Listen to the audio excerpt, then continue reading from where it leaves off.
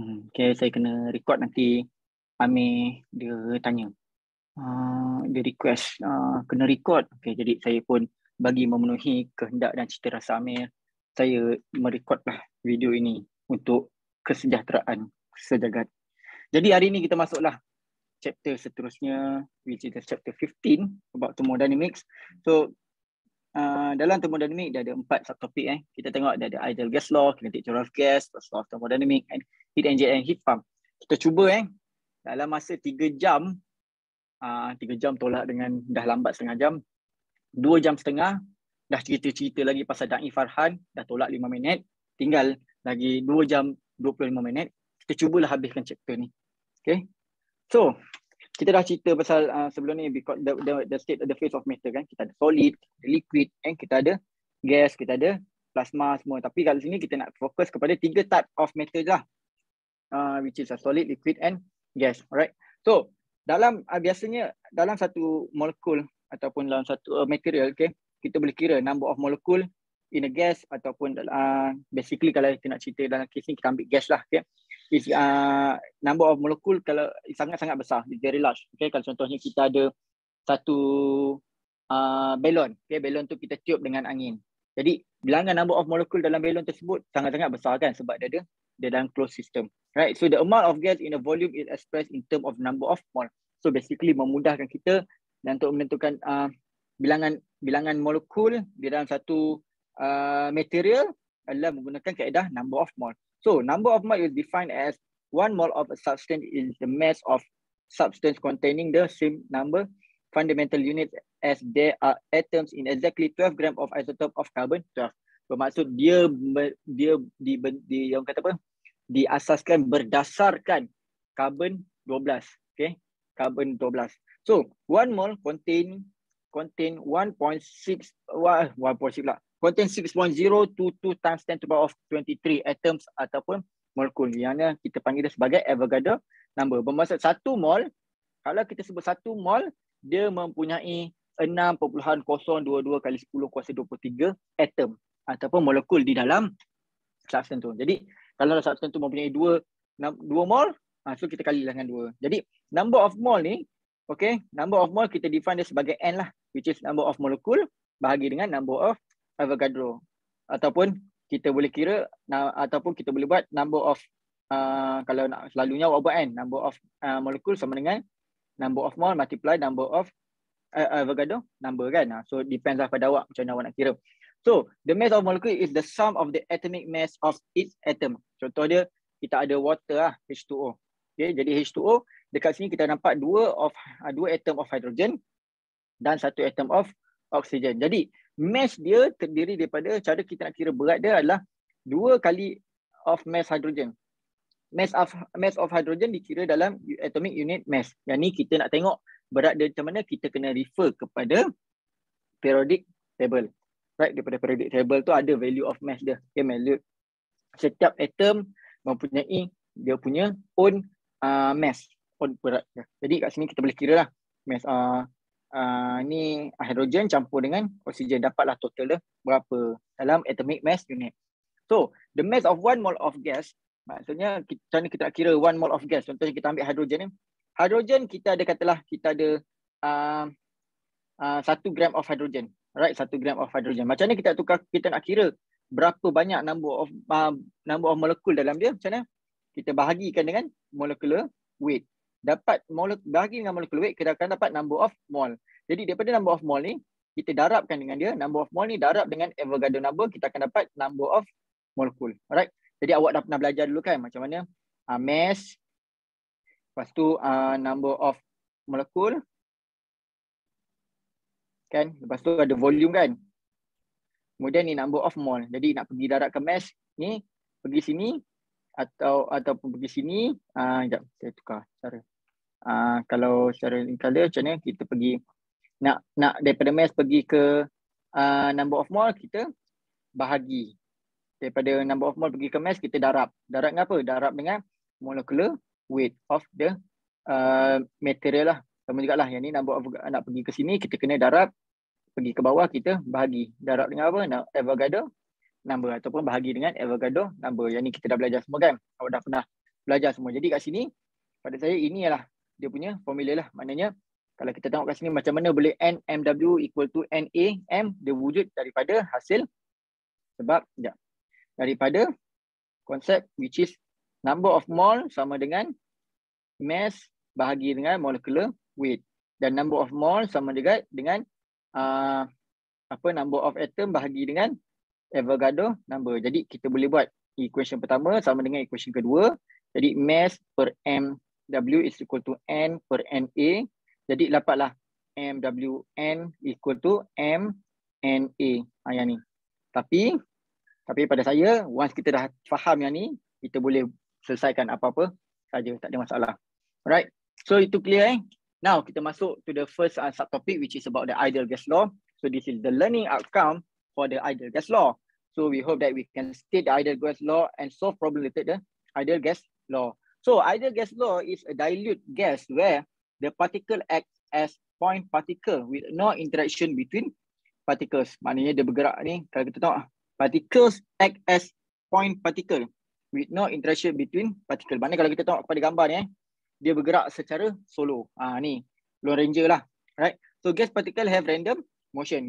Dalam kalau kita tengok dalam satu volume, kita panggil sebagai satu kotak ni dia bergerak secara random.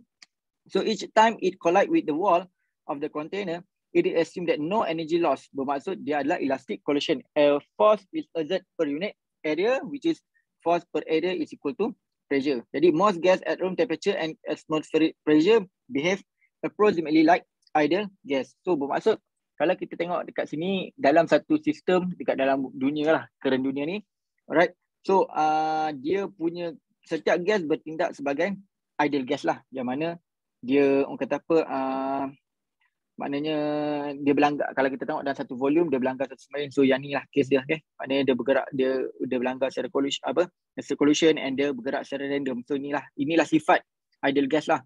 So dalam satu gas kita ada 3 physical quantity, which is pressure, temperature and volume. So these 3 physical quantity determine the gas state. Maknanya kita nak tengok daripada yang ini akan menentukan satu orang kata apa, satu material, ataupun kita panggil dalam kes ni kita panggil gas lah kita assume material kita adalah gas.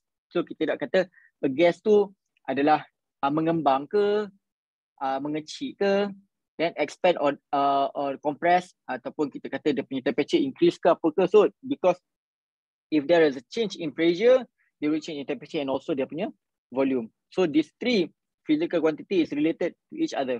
So a gas with a specific known P, T and V are known as the state of the gas. So 3 basic gas law that drive the relationship between the physical properties of gas adalah Boyle's law, Charles law and Gay-Lussac law. So what is a Boyle's law? So Boyle's law adalah a volume of a gas is inversely proportional to its pressure if its mass and temperature are constant. So dalam Boyle's law, dia kata pressure is inversely proportional dengan volume. Jadi bila kita bawa ada begini atas, so jadi dapat PV is directly proportional. Dengan apa? Dengan satulah dengan satu. Jadi kalau kita buat dia persamaan sama dengan, so kita dapat PV is equal to constant lah. Maknanya constant. Okay, PV equal to constant.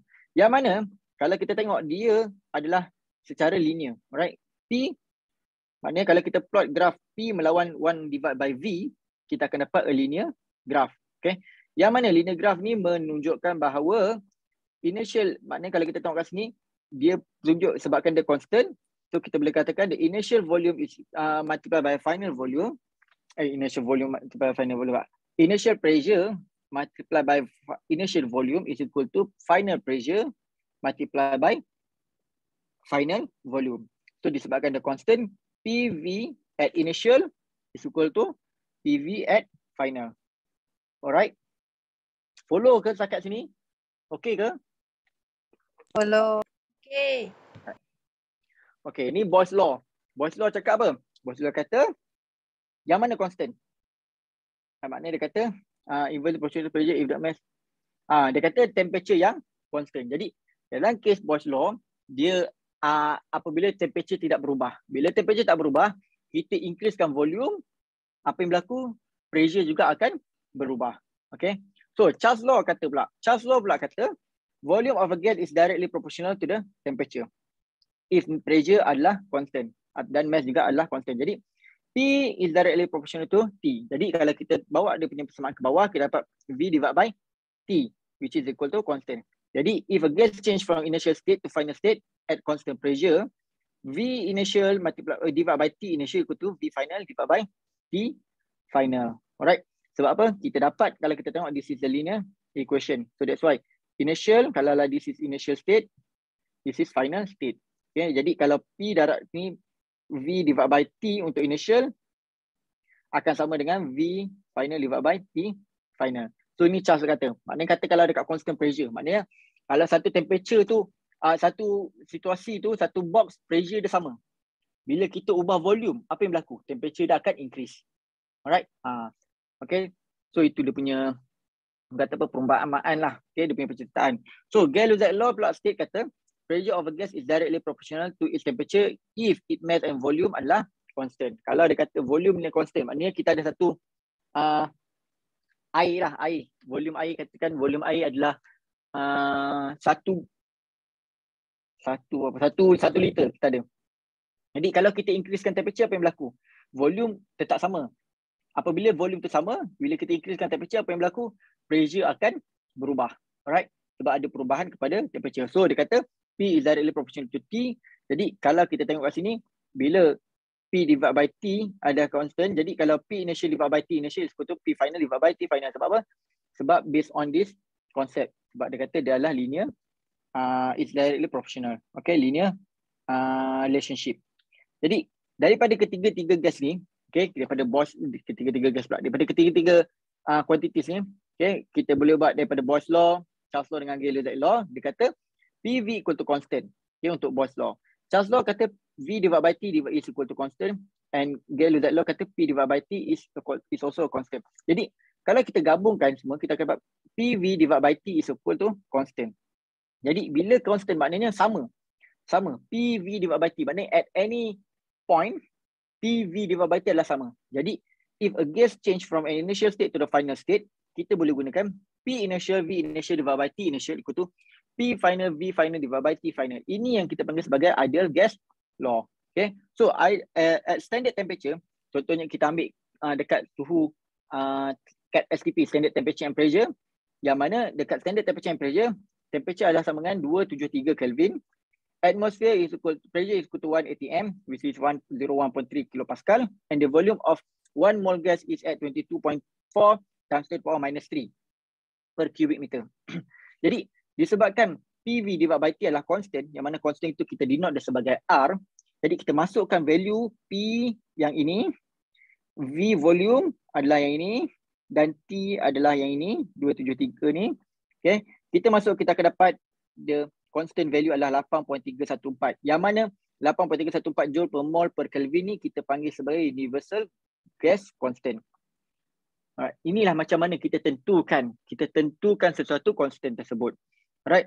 Jadi an ideal gas law kata, dia cakap bahawa volume occupied by n mole of any gas has a pressure at temperature T. Maknanya dia kata volume occupied by n mole of any gas has a pressure P and temperature T. Bermaksud kita ada, kalau kita ada satu volume, okay, kita ada satu box, kita ada satu box ni, okay, dan satu box ni adanya n mole of gas. Dia kata jadi n mole of gas dalam volume ni dan disebabkan dalam kotak dia ada apa? Dia ada volume.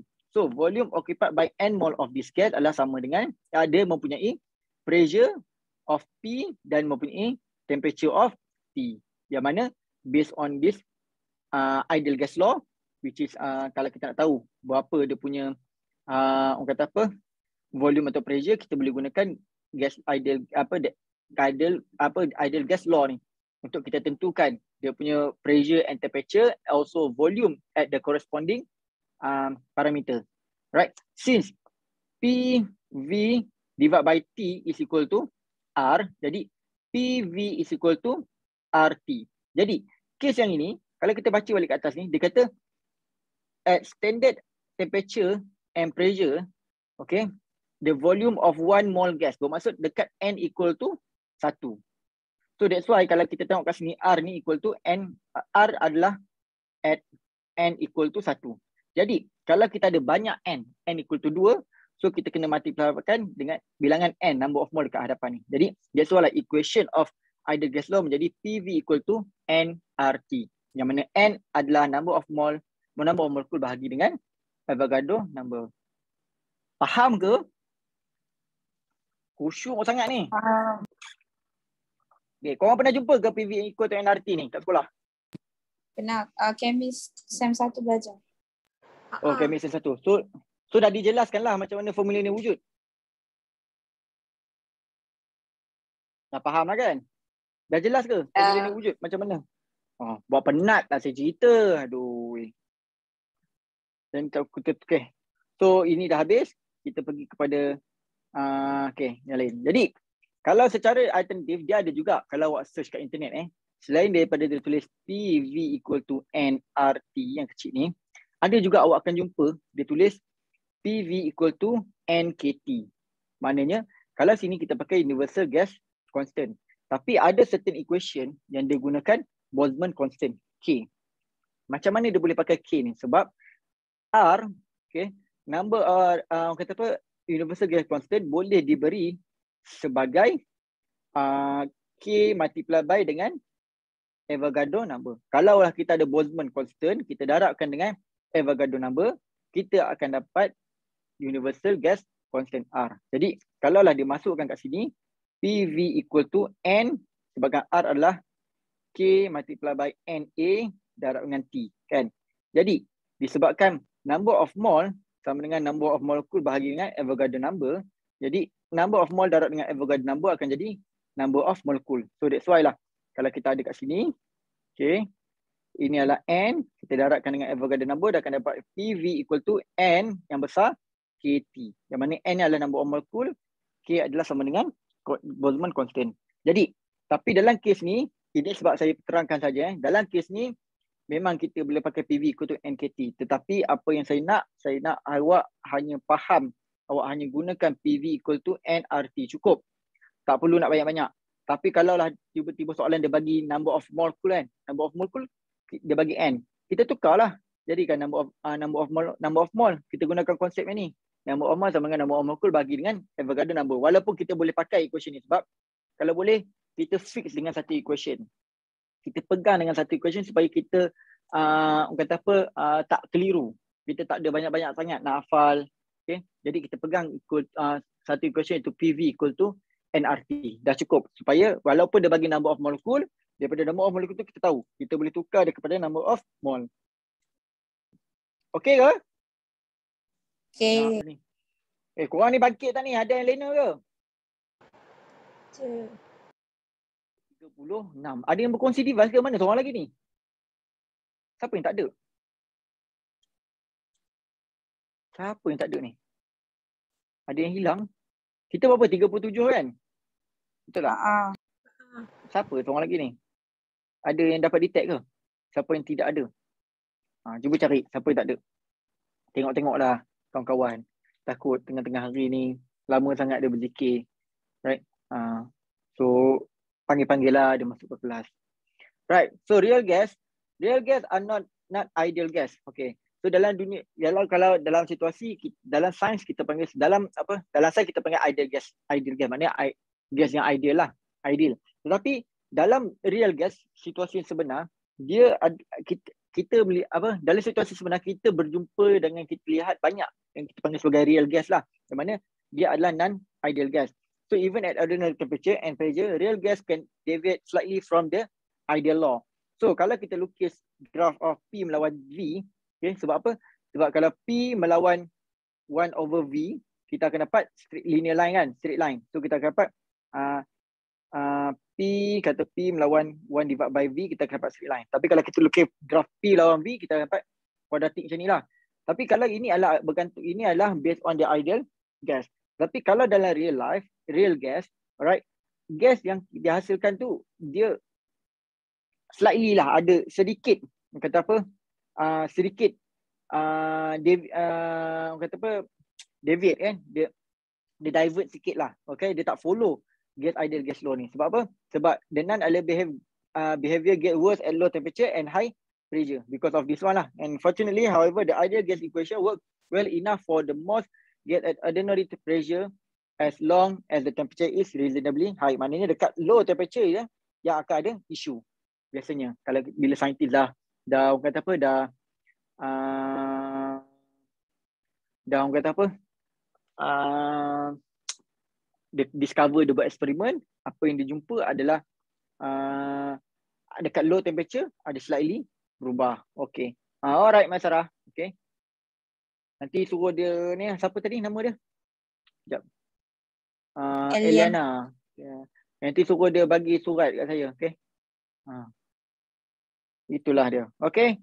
So itulah berkaitan dengan ideal gas. Itulah berkaitan dengan ideal gas. So dekat chapter ni kita belajar pasal ideal gas law adalah PV equal to nRT. So kita tengok example lah. Example yang pertama, find the final volume of 200 cm cubic of nitrogen gas if its pressure is increased from 1 atm to 2 atm at constant pressure. So kita buat apa? Kita list down. So dia kata find the final volume of 200 cm cubic. 200 cm cubic ni final ke initial volume? Initial volume or final volume? Initial. This one is final. Initial. This is the initial. This is the initial volume. So kita ada VI lah. Okay, which is 200 cm cubic. So dia bagi pressure increase from P initial is equal to 1 atm, P final is equal to 2 atm. So dalam kes ni lebih baik kita tukar kepada SI unit, right? Tapi kalau kita tengok dia kata dia dah bagi pressure dengan volume. So kita boleh guna hukum apa? Kita boleh guna Boyle's law. Yang mana Boyle's law kata P initial V initial equal to P final V final. Kalau awak lupa, kan, pada saya tak suka ingat yang apa nama? Yang PI VI equal to P final V final. Saya lebih suka pakai contoh ni. Macam saya lebih gemar pakai ideal gas law terus, which is PI VI divided by TI sebab PV ikut divide by T kan. Sama dengan P final V final divided by T final. Disebabkan kat sini constant temperature. Bila constant temperature, T initial sama dengan T final. So kita boleh eliminate. So that's why lah PI VI equal to P final V final. Right. Jadi di sini kita nak kira apa? Kita nak kira V final. V final sama dengan P initial V initial divided by P final. Jadi kat sini kita disebabkan kita tak pakai constant kan, kita boleh remain soalan ni dalam ATM. Ataupun lebih selamat, lebih mudah, kita darabkan juga. Kita terus tukar dia kepada orang kata apa, dalam SI unit, which is dalam unit Pascal. Which is dalam unit Pascal dia akan sama dengan apa? 1 kali berapa? 1.01 kan? Kali 10 kuasa 5, betul? Pascal. 1 ATM sama dengan 1.01 kali 10 kuasa 5 Pascal. Right? So that is SI unit. Cuba tengok balik tadi. Kat mana tadi? SI unit untuk pressure, mana pressure? Pressure, tak ada kat sini. Okay. Tapi itulah value dia. Right? So kalau kat sini pula 2 ATM sama dengan 2 kali 1.01 kali 10 kuasa 5 Pascal. Jadi awak tukarlah kepada dalam unit SI unit lah. Tapi yang ni kalau volume ni awak tak tukar, yang ni awak boleh tukar juga. Kalau awak tak tukar, awak kena final answer akan dalam unit centimeter cubic. Okay, kalau nak tukar awak boleh buat jugalah, tak ada masalah. Kalau kes ni saya rasa saya tak nak tukar. So saya pakai je. So saya pakai 1 kali 1.01 kali 10 kuasa 5 bahagikan dengan VI lah 200 divide by 2 kali 10 kuasa 1.01 kali 10 kuasa 5. So kita akan dapat apa? So kita akan dapat potong ni bahagi sini adalah 100. So kita akan dapat apa? Kita akan dapat 100 cm cubic. Betul? Right? Betul. Ini dia. Okay. Ini simple saja kan? Alright. So kita tengok yang kedua pula. Ni. What is the volume of 1 mole of helium? So dah bagi N sama dengan 1 mole. Okay, of helium gas at the pressure of 1 atm.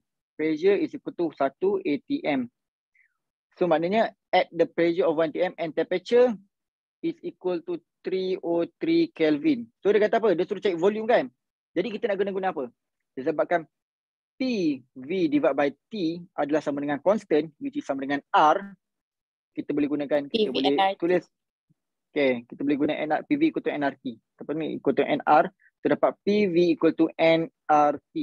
Jadi kita nak kira volume sama dengan NRT divided by pressure, 1 darab dengan R adalah 8.314. Temperature adalah 303. Ingat, temperature mesti dalam Kelvin. Sebab apa? Sebab tengok nilai R. Constant kita dalam Kelvin kan? Dan kita pun ada mole dalam joule. Sebabkan dalam joule, volume mesti dalam meter. Jadi bahagikan dengan pressure. Pressure mesti dalam Pascal. Which is 1.01 kali 10 kuasa 5 kan? So 1 ATM sama dengan 1.01 kali 10 kuasa 5. So dapat apa? Cuba kira.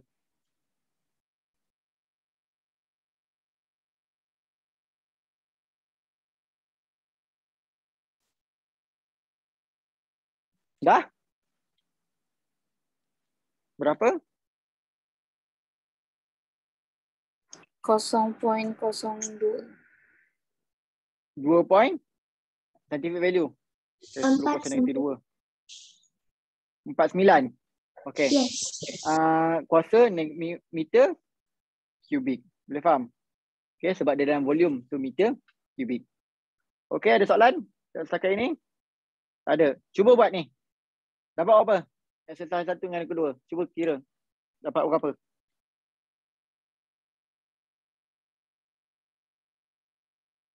Dah? Nombor 1 dapat apa? Dah ke?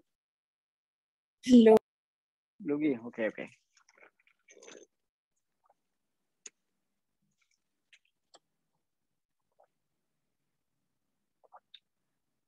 Siapa pembantu ketua kuliah?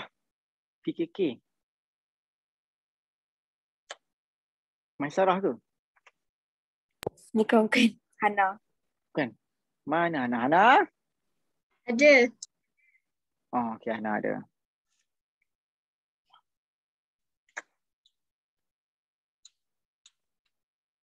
Minggu ni korang online. Minggu depan? Fizikal. Ya. Okay. Oh, minggu ni korang kena balik lah. Ahad lah. Kena balik UPM kan? Baliklah awal sikit. Syah, Nami dengan Amirul. Tak ada kawan. Lagi takut diorang berdua-dua pergi ke Bukit Expo. Maka cinta pun bersemi. Bukan cinta antara Amir dan Amirul. Tapi cinta pada UPM. Kan korang bergambar dekat Will of UPM tu. Korang kan mencintai universiti UPM. Hai, Mak Sarah ni suka fikir bukan-bukan. Tiba saya. Kena. Okay, dah dapat belum nombor 1?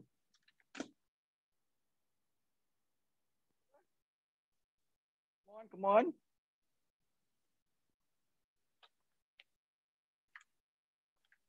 Berapa? Yang pertama? Dan yang kedua? 2.2400. Again, 2 point?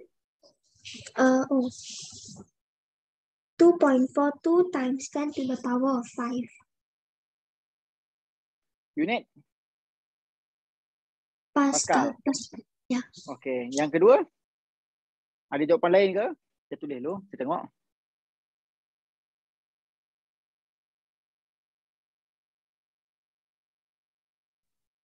Korang lagu berapa? 1.3 kat mana? 1.3 Pascal. 1.3 Pascal. Sama. 1.3 kali 10 kuasa? 5. Kuasa 5 Okay. Alright, yang nombor 2 dapat?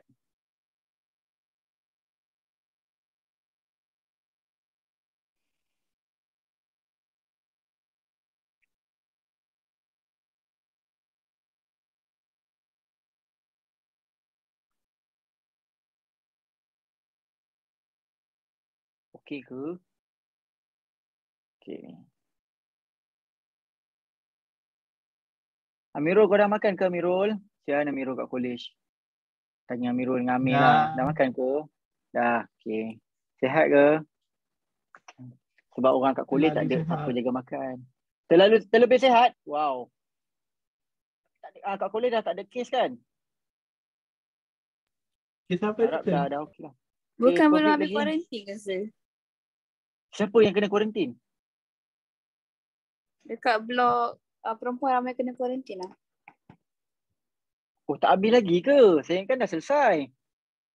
Rasa macam belum hari tu muat kan orang baru kuarantin. So mungkin baru nak habis lah. Saya rasa tak salah saya yang kontak rapat 3 hari kot kan. 3 hari je kena kuarantin.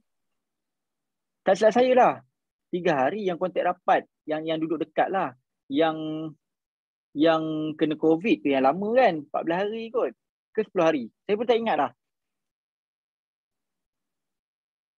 Tapi ramai lagi ke orang dekat kuliah Amirul? Banyak Ramai budak? dah. Tak, sikit je. Oh, sikit je. Okey lah kot. Agaknya tak ada masalah lah. Risau pula.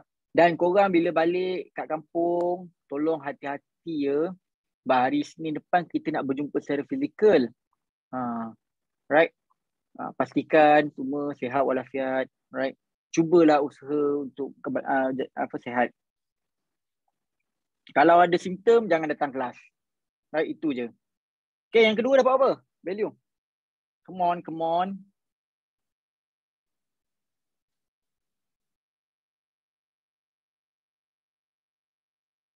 Nombor dua.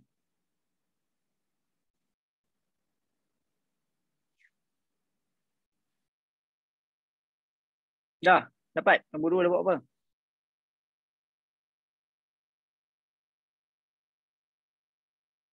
Wah, senyap je ni. 0.01. 0.01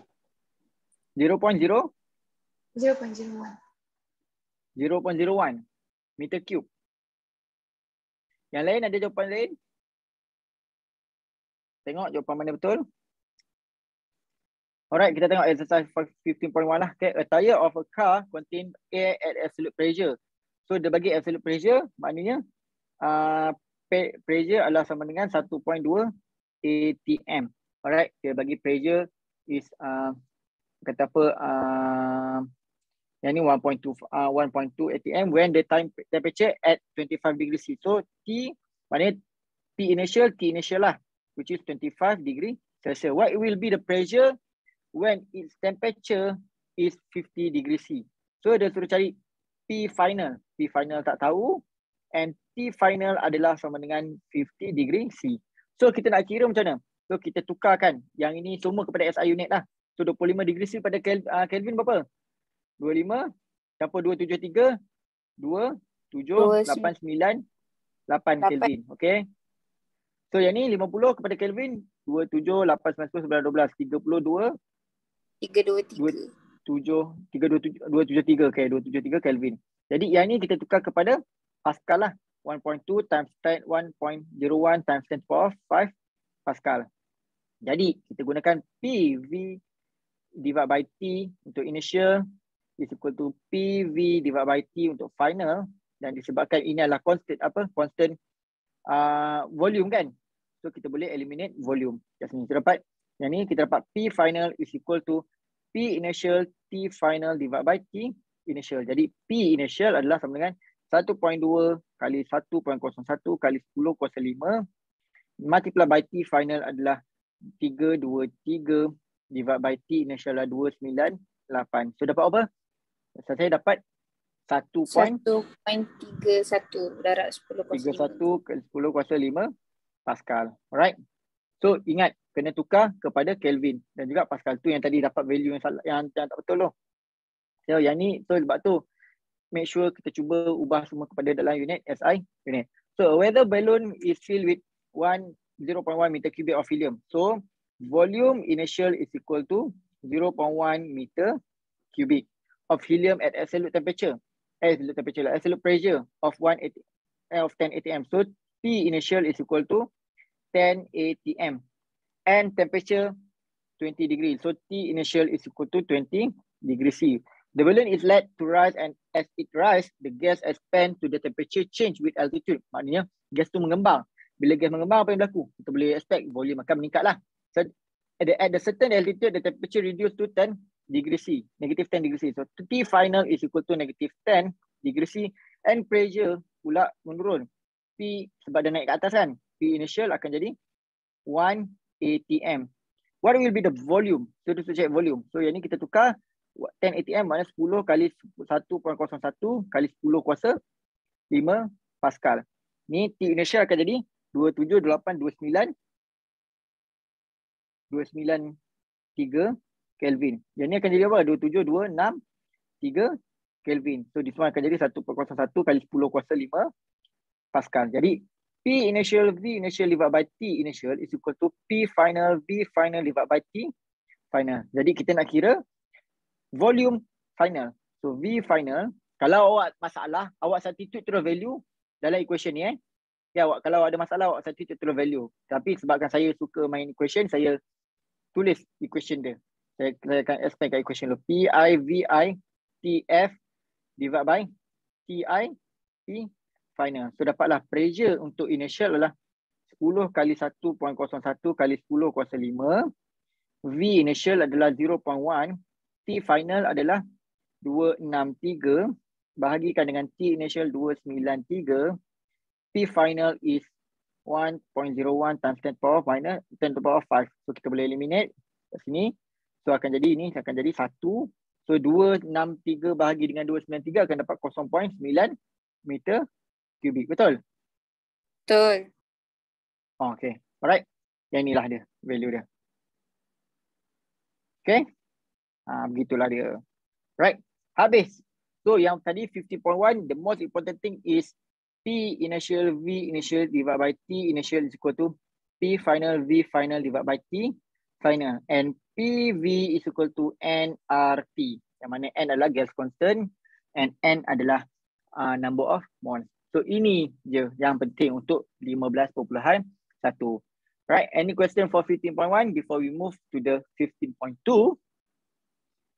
Ada apa-apa soalan daripada anda? Tidak ada. Okay, Tidak ada. Okay. Now we move to the 15.2. So this is the learning outcome. So we hope that at the end of this topic kita boleh explain and calculate the internal energy of gas. Maknanya kat sini dia ada kaitan dengan internal energy sebab ada kaitan dengan kinetic theory. So explain the kinetic theory of gas. Explain the properties of gas in terms of the motion of the particle that make up the gas. So bila kita sebut sebagai teori kinetic theory of gas ni, dia ceritakanlah, dia menerangkan tentang properties of gas lah. Okay, dia berdasarkan pergerakan partikel. So assumption, apa yang assumption dia buat? Dia kata the molecule are very small. Betul tak? Sebab molekul ni sangat-sangat kecil. Kalau kita ada contohnya kita ada satu box lah. Katalah awak ada kita ambil orang kata apa okay, kita ada satu kotak lah. Kita ada satu kotak ataupun Tupperware dekat rumah awak. Okay, Tupperware kat dalam rumah awak ataupun botol air. Kita ambil botol air yang kosong. Okay, botol air yang kosong kita comparekan dengan size atom yang size dia yang radius is Armstrong, which is 10 to the power of minus 10. Okay, radius dia. Jadi bila radius of 10 to the power minus 10, so dia punya volume is about nanoparticles lah, nano size, alright, nanometer cubic. So kalau kita bandingkan dia sangat-sangat kecil. Mana kita boleh katakan very very small, zero volume compared to the volume of the gas lah, berbanding dengan volume of gas yang besar daripada satu botol tersebut. And kemudian dia kata number of molecule are very large and move in random motion. Maksudnya dalam satu gas tu, dalam satu botol kita tu ada banyak, sebabkan dia punya partikel dia sangat-sangat kecil. Apa yang berlaku? Dia akan ada banyak molekul. So molecule are very large, terlalu banyak, and move in a random motion. Maknanya dia bergerak secara random. Dia boleh berlanggar antara satu sama lain. Dan pergerakan ini dipanggil sebagai Maxwell distribution. And the collision between the molecule and the wall of the container is elastic. Maknanya bila dia berlanggar, dia bergerak dan dia akan berlanggar antara satu sama lain. Dia berlanggar dengan wall. Yang mana bila dia berlanggar dengan wall, tidak ada pemindahan tenaga. There's no energy loss because the collision is elastic collision. And there's a no attractive or repulsive force between the molecule. Maknanya molekul-molekul tersebut ataupun atom-atom tersebut bergerak secara solo. Okay, dia tak tertarik antara satu sama lain. Dia tak minat.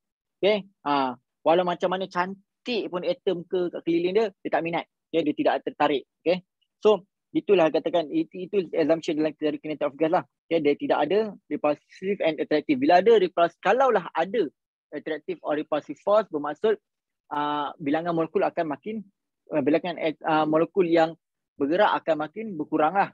Tapi sebabkan ini kes ni tidak ada attractive or repulsive force, so bilangan molekul tu banyak lah. Okay? The kinetic energy of the molecule dependent on the temperature of the gas. Maknanya equipartition of energy. Bermaksud kalau kita tengok dia dependent on the temperature. Maksudnya dia bergantung kepada temperature lah. Kalau kita increasekan temperature, apa yang berlaku? Agak-agak. Kinetic energy dia akan meningkat ke berkurang kalau kita increasekan temperature? Increase.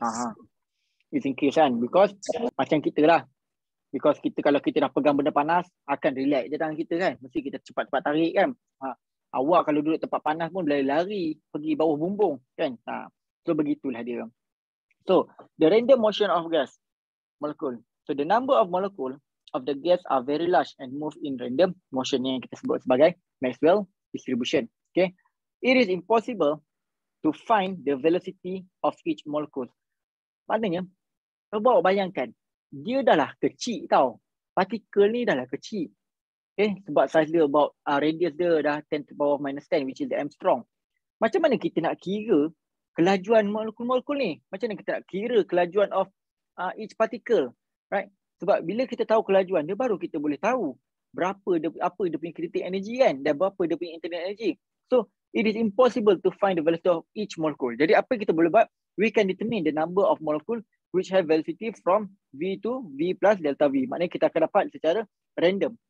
Maknanya kita kira dia secara banyak lah. Alright. So that's why kalau kita tengok kat sini, number of, ini adalah simulation lah. Ini ada calculation number of molecule per unit speed interval bahagikan dengan velocity dia. Okay, macam mana dia kira. So study the basis of the kinetic theory of gas, define the distribution of speed for a gas particle at a certain temperature.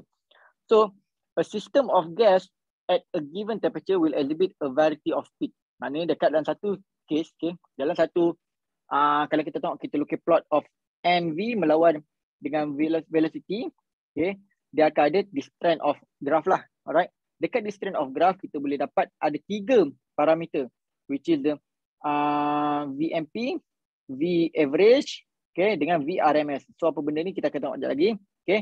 As the temperature rise, these 3 speed shift to the right. Bermaksud kalau kita meningkatkan temperature, apa yang berlaku kalau kita increasekan temperature, dia punya peak ni akan bergerak ke kanan. Kalau kita tengok sini, ini untuk temperature 300 Kelvin. Bila kita increase temperature kepada 900 Kelvin, apa yang berlaku? Dia bergerak ke kanan. Sebab apa? Sebab peak ni adalah merujuk kepada maximum speed lah, maximum speed of particles. Jadi bila kita increasekan temperature, apa yang berlaku? Kita nampak speed dia meningkat kan, dia ke kanan. Sebab kita kata tadi, bila kita increase temperature, satu speed tu akan lagi meningkat. Contoh sama jugalah macam kita. Kalau kita duduk kat tempat, kita pegang benda panas, kita pun cepat-cepat angkat tangan kita, tarik tangan kita. So the speed of kita punya tangan pun bergerak makin laju kan. So sama jugalah dengan partikel. So dia akan, bila kita increase kan temperature, it move to the right.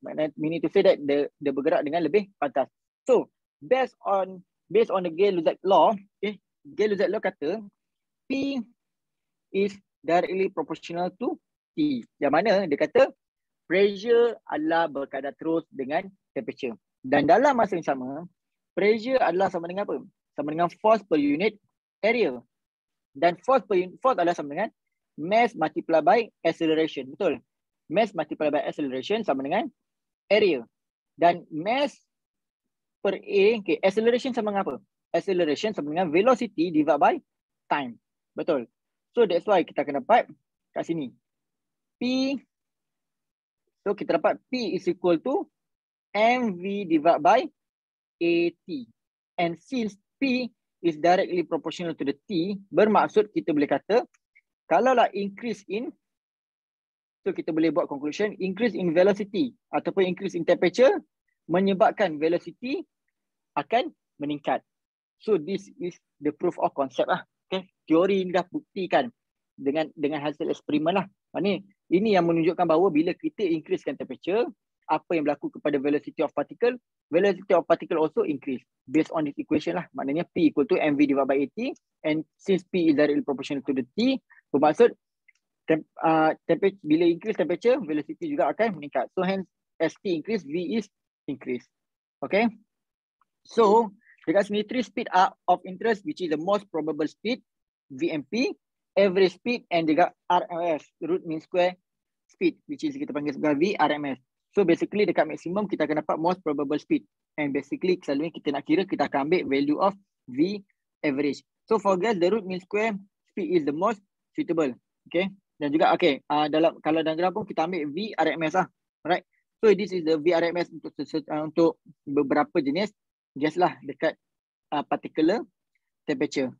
So tadi tu cerita je. Okay, tu cerita saja. Alright.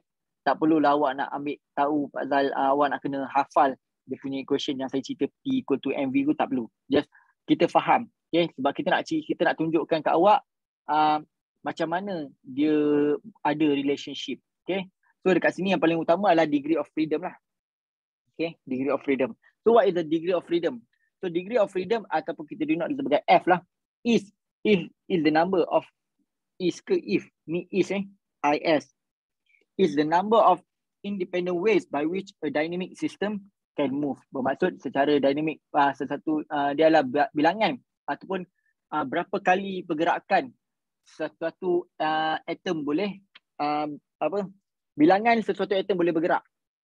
Contoh dia, dalam satu atom, dalam satu molekul, kita ada monoatomic, kita ada monatomic, kita ada diatomic, kita ada polyatomic.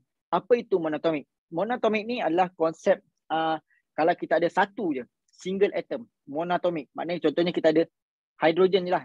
Saya ambil hidrogen saja. Hidrogen boleh bergerak ke mana? Dia boleh bergerak ke kiri dan ke kanan, betul? Secara horizontal. Kemudian hidrogen boleh bergerak ke atas dan ke bawah. Dan hidrogen boleh bergerak ke depan dan ke belakang.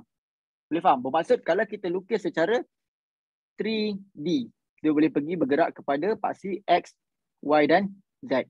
Jadi kalau paksi X, Y dan Z, maknanya ini sekali dia boleh bergerak ke kiri dan ke kanan, horizontal. 1 degree of freedom. Dia boleh bergerak ke atas dan ke bawah. Kita pakai Y axis. Dia boleh, itu dikira sebagai 1 degree of freedom. Dia bergerak ke hadapan dan ke belakang. Kita panggil dia 1 degree of freedom. So dia ada berapa degree of freedom? Dia ada 3.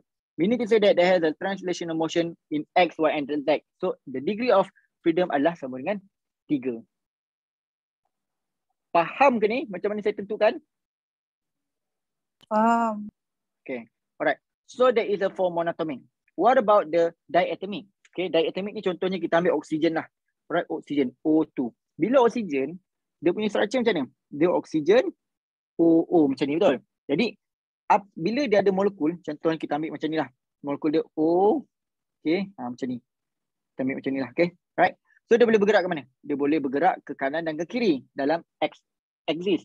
Satu kata apa? Satu degree of freedom. Dia bergerak ke atas dan ke bawah, which is Y axis. Okay, 1 degree of freedom dan ke hadapan dan ke belakang, which is Z direction. So dapat 3. So kat sini kalau kita tengok dia ada 5. F degree of freedom dia 5. Macam mana boleh 5? Sebab dalam satu ni dia boleh berputar pada paksi tengah-tengah ni. Maknanya dia switch ke sini dan ke sini. Faham tak? Maknanya cuba awak pegang pensel awak kat tengah-tengah. Okay, awak pegang pensel kat tengah-tengah. Awak buat macam joget-joget. Okay, maknanya dia boleh pusing macam tu lah. Alright, so itu dipanggil sebagai 1 degree of freedom. Dia boleh pusing terbalik-balik. Maknanya dia boleh rotate dekat dia punya axis. Alright. Dan dalam masa sama dia boleh apa? Vibration, motion. Dia vibrate. Maknanya dia orang kata apa? Dia kembang dengan sekejap. Saya rasa saya ada video dia. Right, saya ada video untuk saya tunjukkan degree of freedom ni supaya awak lebih faham. Okay. Right. Okay, boleh nampak video?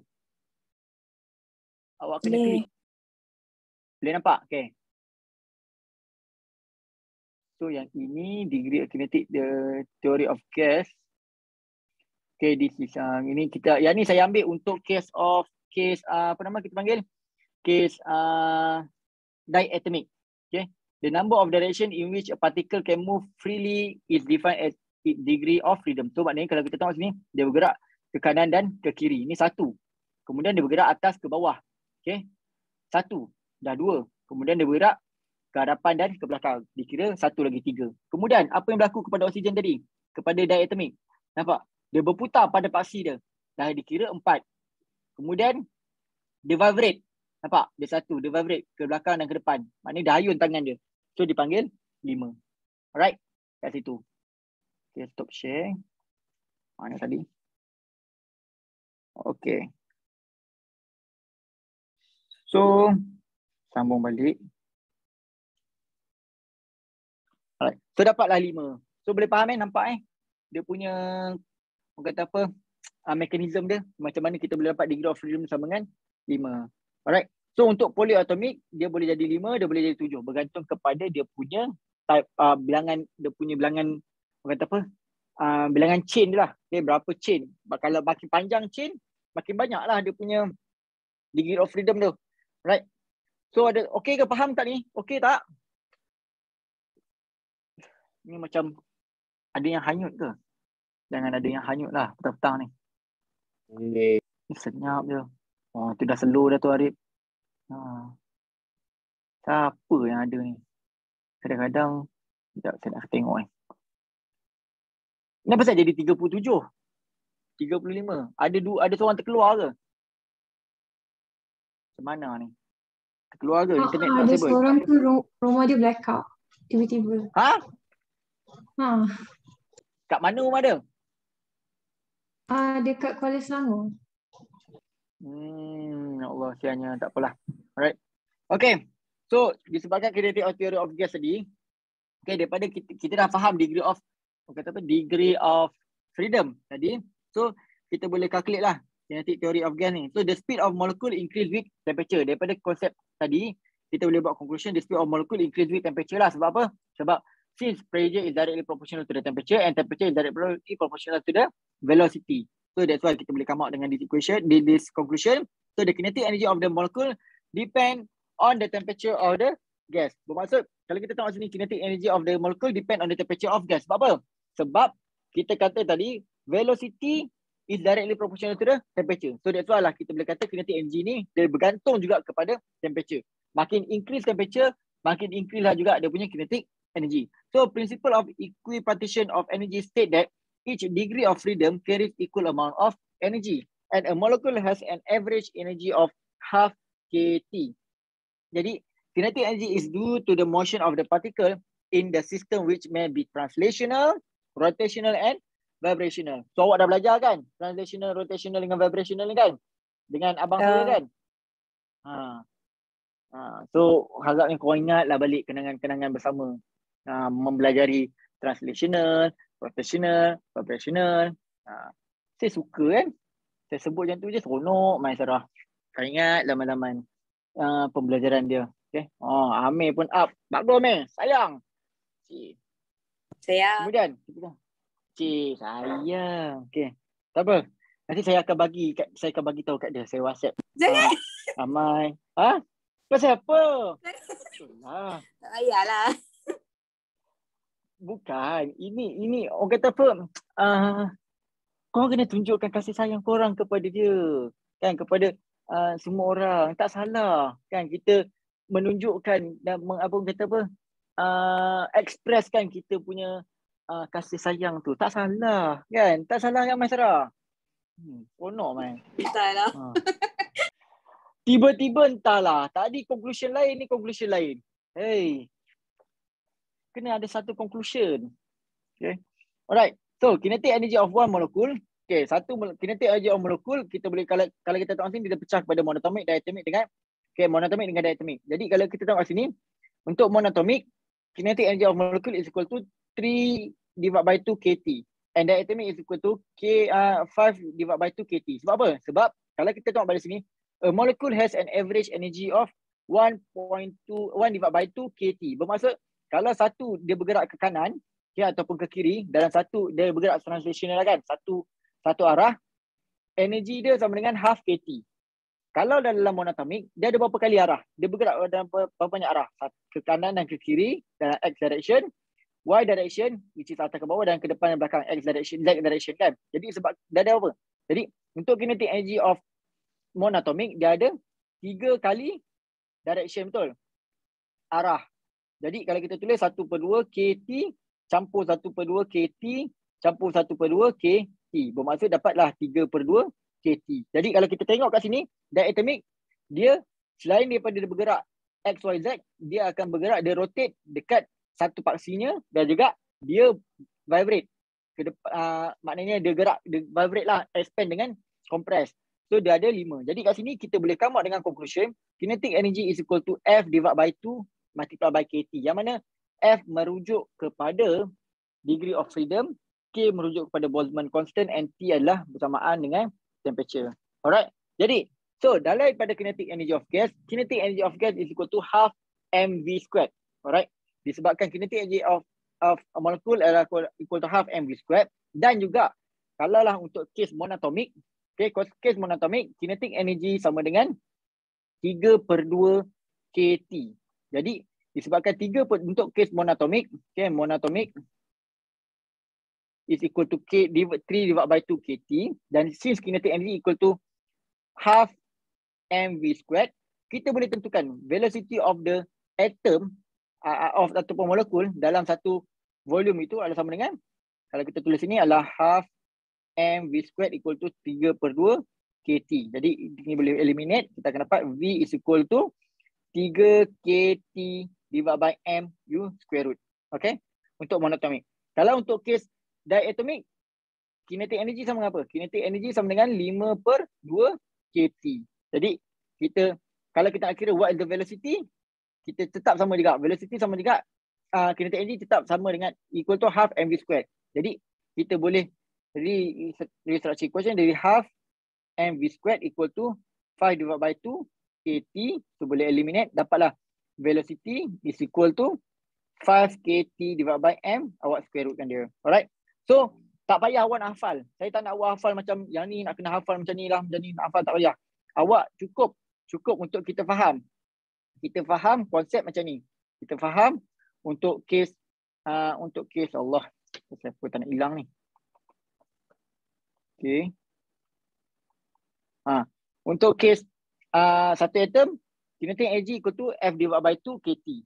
Dan kita tahu kinetic energy sama dengan half mv squared. Jadi kita boleh kira what is the velocity. Tak perlu kita hafal yang banyak-banyak benda lah ni. Right? Saya tak nak awak hafal macam ni banyak-banyak.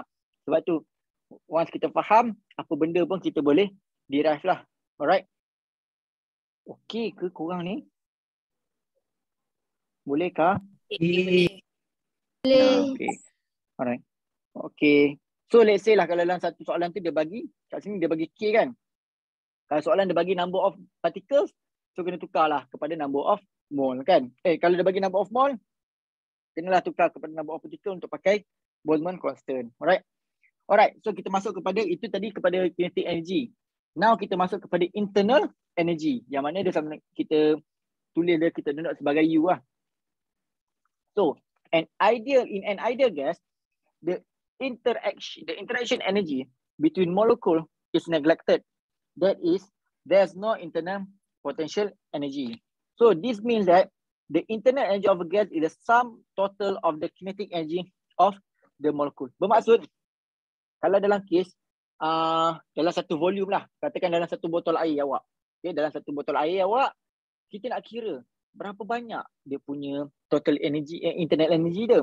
So nak tahu internal energy, kita kena kira sum ataupun dah sum, kenapa total lagi kan? It is the total of the kinetic energy lah kan. Kenapa sum total of the kinetic energy? Sama sum je lah kan. Sum of the kinetic energy of the molecule. Maknanya kita kena kira setiap molekul tersebut berapa kinetic energy dia dan berapa banyak bilangan molekul dalam tu.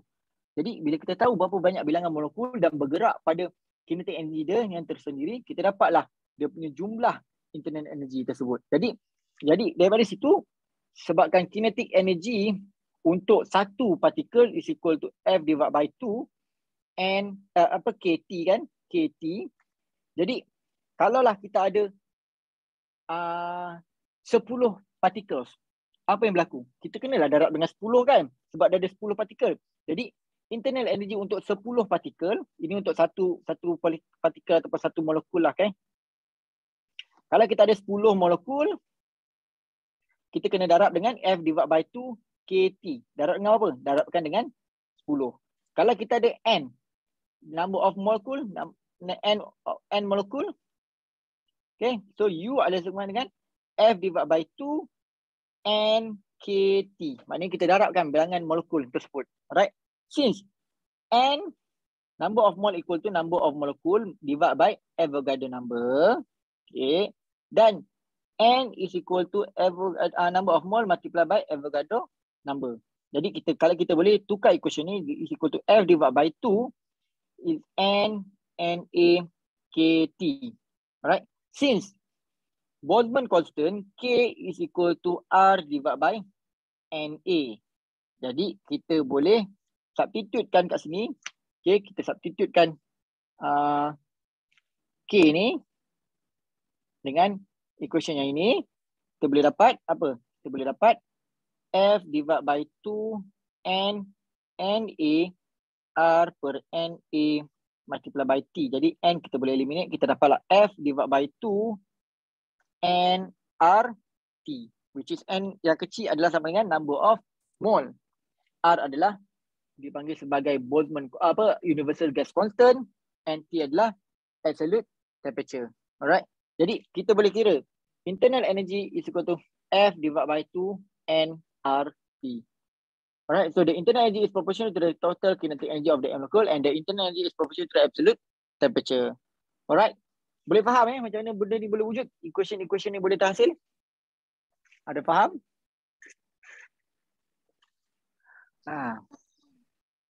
Okay. Jadi, kalau untuk case ni, untuk internal energy for monatomic, U is equal to 3 divided by 2 nRT. Sebab apa? Sebab apa 3? Sebab dia depends kepada degree of freedom of monatomic. Sebab monatomic mempunyai 3 degree of freedom. For diatomic, U is equal to F divided by 2 nRT. Yang mana F degree of freedom adalah sama dengan 5. Okay.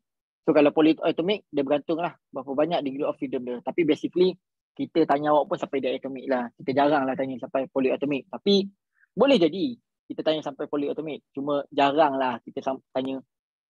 Selalu ni kita akan tengok kefahaman awak dari segi monatomic je diatomic je. Tak perlu nak tinggi-tinggi. Okay.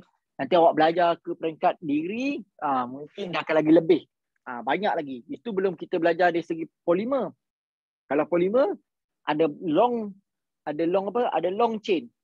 Kalau kita nak kira energi dalam tu lagi letih. Sebab itulah orang kata apa, dalam study of science ni dia ada theoretical study. Dan theoretical study tu yang kita boleh kira berapa banyak energi yang dihasilkan oleh satu polimer. Yang mana kita kena lukis, kita kena draw, dan kita buat simulasi. So that's why orang kata apa, sekarang kalau kita tengok kepada teknologi, kalau awak baca data data analisis kan, data analisis adalah satu orang kata apa, pekerjaan adalah satu benda yang sangat-sangat penting sekarang ni. Sebab apa? Sebab dia akan memberi kita information lah. So daripada segi simulation jugalah. Simulation juga adalah salah satu proses ataupun satu study yang boleh menghasilkan data analisis lah. Mana sebab daripada proses simulasi kita boleh bagi satu value. Sebab bila kita sebagai seorang saintis, okay, kita kadang-kadang kita kira dia ada dua cara. Sama ada daripada experimental pergi kepada theoretical, ataupun daripada theoretical pergi kepada experimental. Kalau macam mana experimental kepada theoretical, itulah macam mana tiba-tiba Einstein boleh kepala Einstein tu kan apple kan jatuh kat kepala Einstein kan. Maknanya wujud graviti. So daripada experimental pergi ke theoretical. Kalau yang theoretical kepada experimental, itu konsep dia macam contohnya kita belajar yang ni lah kan, internal energy, macam mana kita nak provekan dia. So ini orang kata apa, inilah sains. So jadi kadang-kadang dalam eksperimen kan, kita nak buat eksperimen, kadang-kadang kita sebelum kita nak laksanakan eksperimen, kita buat study secara simulasi. Maknanya simulation secara computational kan, kita tengok benda ni boleh berjaya ke, supaya kita tidak membazir. Sebab kadang-kadang kita buat eksperimen, kita membazir. Dan kedua, bila kita buat eksperimen, kita nak tahu kenapa kita punya eksperimen ni tak jadi. Apa punca dia? So that's why from simulation yang akan memberi jawapan kenapa kita punya eksperimental tersebut tak jadi. So ini kata apa? Inilah kerja-kerja saintis kan. Macam itulah kerja-kerja Profesor Ikhwan kan.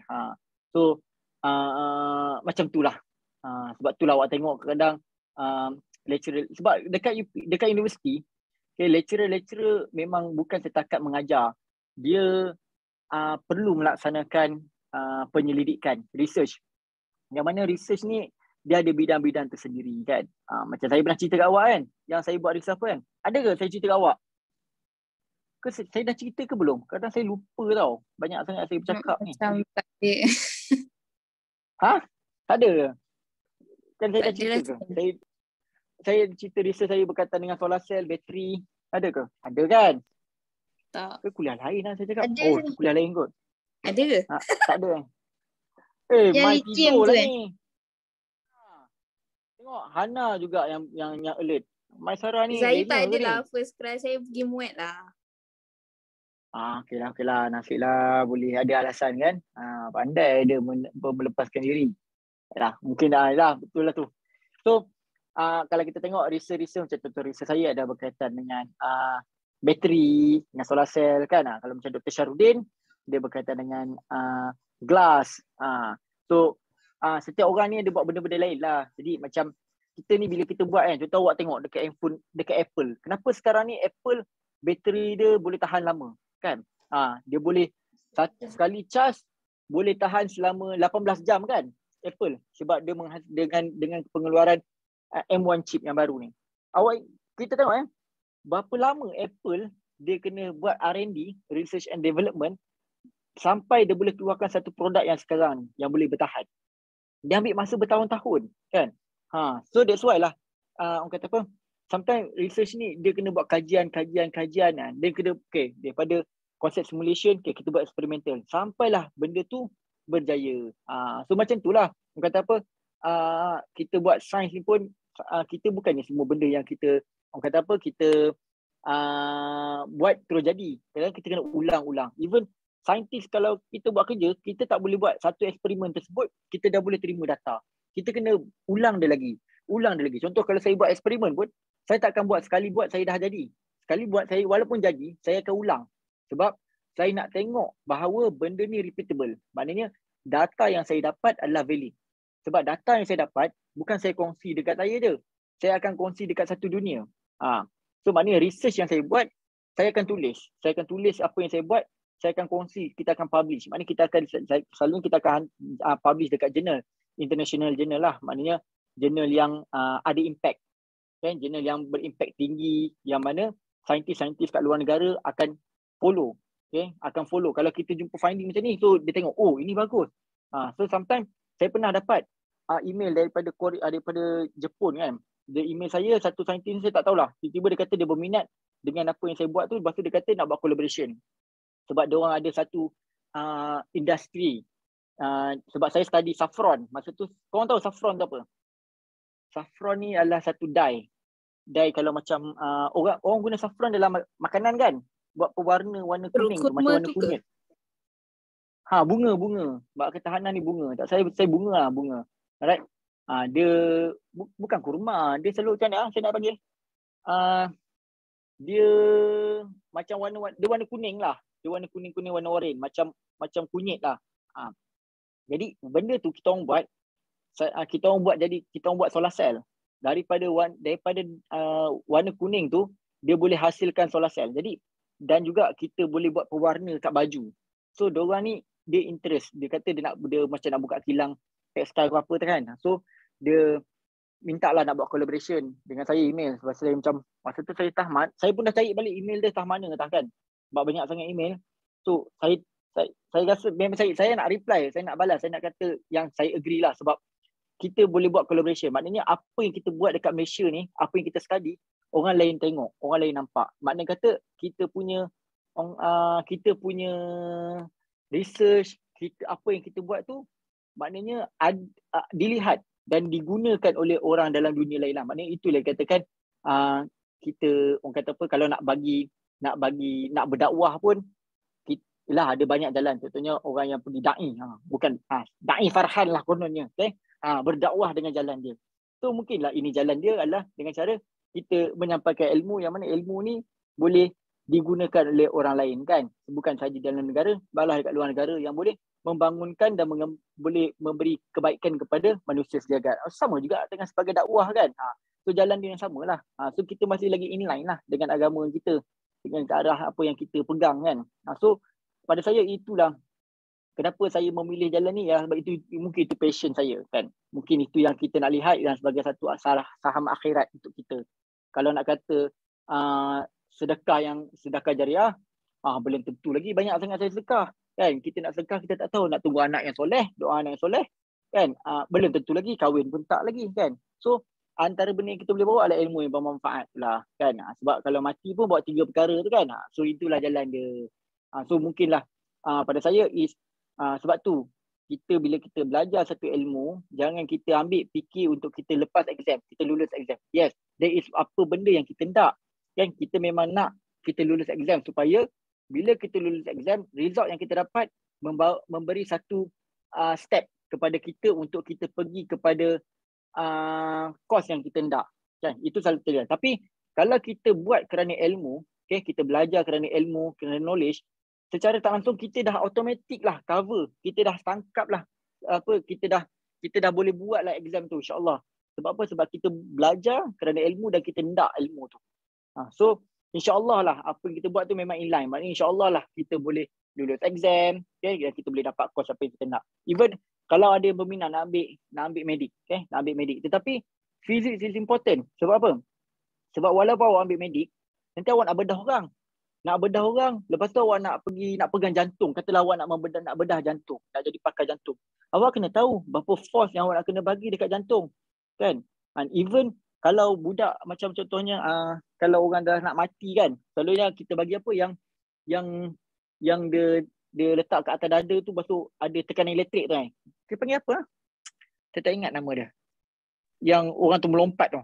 Bukan melompat, dia macam kita bagi elektrik. Defibrillator. Apa dia? Defibrillator. Benda lah tu.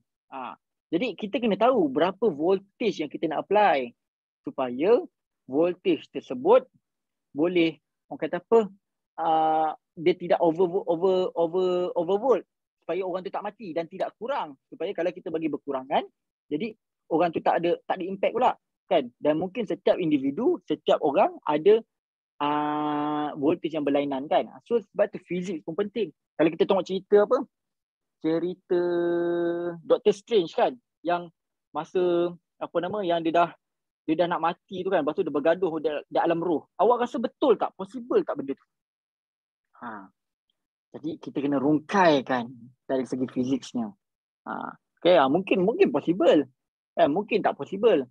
Tetapi kadang-kadang kalau kita tengok cerita cerita orang putih ni, bagus dia sebab dia orang ni memang kadang-kadang dia akan masukkan sains di dalam cerita dia. Bukan macam cerita Melayu. Cerita Melayu, cerita buku 7 tu tak habis-habis mesti cinta. Cinta dengan orang-orang kaya. Ini papa ada, ini company papa company Megah Holding kan. Itu biasa cerita dia.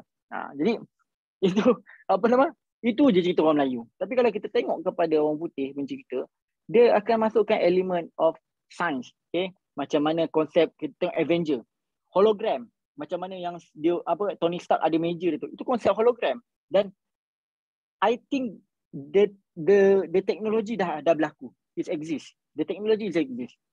I'm sure that the technology exists. Tapi kita je tak boleh pergi lagi sampai situ. Sebab negara Amerika ni, diorang dah ke depan. Dia dah 10 tahun ke hadapan daripada dunia. Dan teknologi ni diorang simpan. Dia takkan cerita kat kita. Jadi kita perlahan-lahan kita akan dapat teknologi tu. Tapi diorang memang advance. Dan I'm sure that the technology exists lah. Sebab dia based on the concept of orang kata apa, hologram. And even sekarang ni Meta kan, yang Facebook buat Meta. Sebab apa Facebook buat Meta? Dia tukar daripada Facebook kepada Meta. Mungkin sebab hologram lah, konsep hologram. Sebab saya ada baca tahu orang banyak beli tanah dekat dalam Meta tu. Sebab apa diorang macam orang kata apa? Macam diorang beli site lah. Saya pun tak masa tu saya tak baca penuh kan. Tapi yang saya dapat faham, orang membeli tanah secara virtual. Bermaksud orang membeli storage lah ibarat dia. Orang membeli storage. Jadi apa benda tu?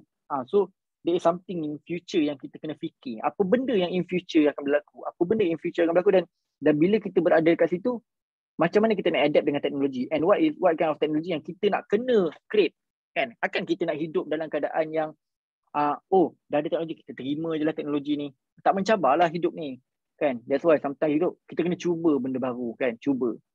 Contoh kalau ada crush tu, try lah ngorat, cuba je, reject tu biasa, tak ada masalah, at least cuba, kan? Kalau Mai ada crush, Mai sebut je Mai, tak apa. Tiba. Jangan. Tak, saya cerita je, kan? Apa salahnya, kan? Korang cuba je. At least bila kita dah mencuba, kita dah tahu dah apa masalah dia. Okay, kita bolehlah tukar ayat kita macam mana kita nak mengurat orang. Itu contoh. Alright. Now, jauh sangat kita bercerita. Kita balik kepada example 15.3. Dah takut korang ni mengantuk. Saya panggil nama orang sekarang. Aina ada Aina? Siapa Aina ni? Ya, doktor. Aina? Ada. Saya. Apa dia? Apa? Tanya apa dia gelak. Okay. Saya nak panggil Farah Izzati. Ada Farah Izzati? Panggil ada ke tak ada ni? Farah. Tengok dia hilang. Ada ke tak ada Farah ni? Farah. Oh Farah. Nampak? Tengok orang lain. Siapa yang hilang ni? Arfa ada Arfa? Mana Arfa? Ada, okey. Musin mana Musin? Musin? Ada. Okey, saja tengok ni. Farah ni mana Farah? Farah hilang dah. Okey, tak apa. Kita teruskan. So, what is the internet energy? So, question dia, what is the internet energy of 1 mole of a monatomic ideal gas at the temperature of 27 degrees C. So, kita nak kira apa? Internet energy U kan. So U sama dengan F divided by 2 N RT. Jadi disebabkan dia monatomic F dia sama apa? F dia sama dengan 3. So 3 per 2. Okay. N apa? Number of mole adalah sama dengan 1. Darab dengan 8.314. Darab dengan temperature 273 campur dengan 27 degree Celsius. Okay. So dapat apa? Cuba kira. 3741.3 Joule. 3741.3. 41.3. So unit dia adalah Joule. Alright. So simple saja yang ni. Okay, boleh buat. Okay, dan kita tengok ke seterusnya 15.4. Okay, untuk memudahkanlah a mole. So maksudnya N adalah dengan 1 of an ideal H2 gas. H2 gas ni maknanya monatomic ke diatomic? So dia adalah diatomic. F dia adalah sama dengan 5. Heated from 50 degrees C to 100 degrees C. So T initial is equal to 50 degrees C. T final is equal to 100 degrees C. What is the change in the internet energy? Dia suruh cari change in internet energy. So delta U. Bermaksud delta U sama dengan U final tolak dengan U initial. Betul tak? Change in energy. So U adalah sama apa? U sama dengan F divided by 2N RT. Jadi kalau kita boleh tulis F divided by 2N RT final tolak dengan F divided by 2N RT initial. Jadi kita boleh faktorkan F divided by 2N RT final tolak T initial. Jadi T final dengan T initial. So T dalam Kelvin 50 sama dengan berapa Kelvin? 27, 8, 9, 10, 11, 323 Kelvin. Yang ni adalah 373 Kelvin. Jadi kita dapatlah 5 per 2 multiply by 1 multiply by 8.314 multiply by 373 tolak 323. So dapat apa? Cuba kira. Yang ni akan dapat 50. Cuba kira. Dapat berapa?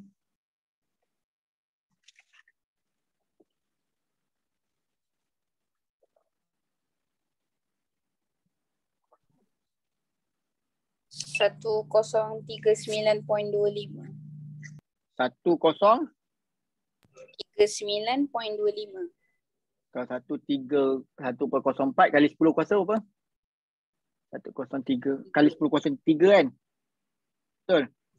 Ya. 1/04 kali 10 kuasa 3 Joule. Okey. So begitulah dia. Simple kan? Habislah. Jadi yang tadi yang paling penting adalah kinetic energy is equal to F divided by 2 KT dan U is equal to F divided by 2 N RT. Dan kinetic energy sama dengan half mv squared RMS. Okay? Ini je question yang penting. Untuk case 15.2. Ada soalan? Tak ada? Okey tak ni? Okay. Saya nak habiskan chapter ni hari ni. Ke nak take 5?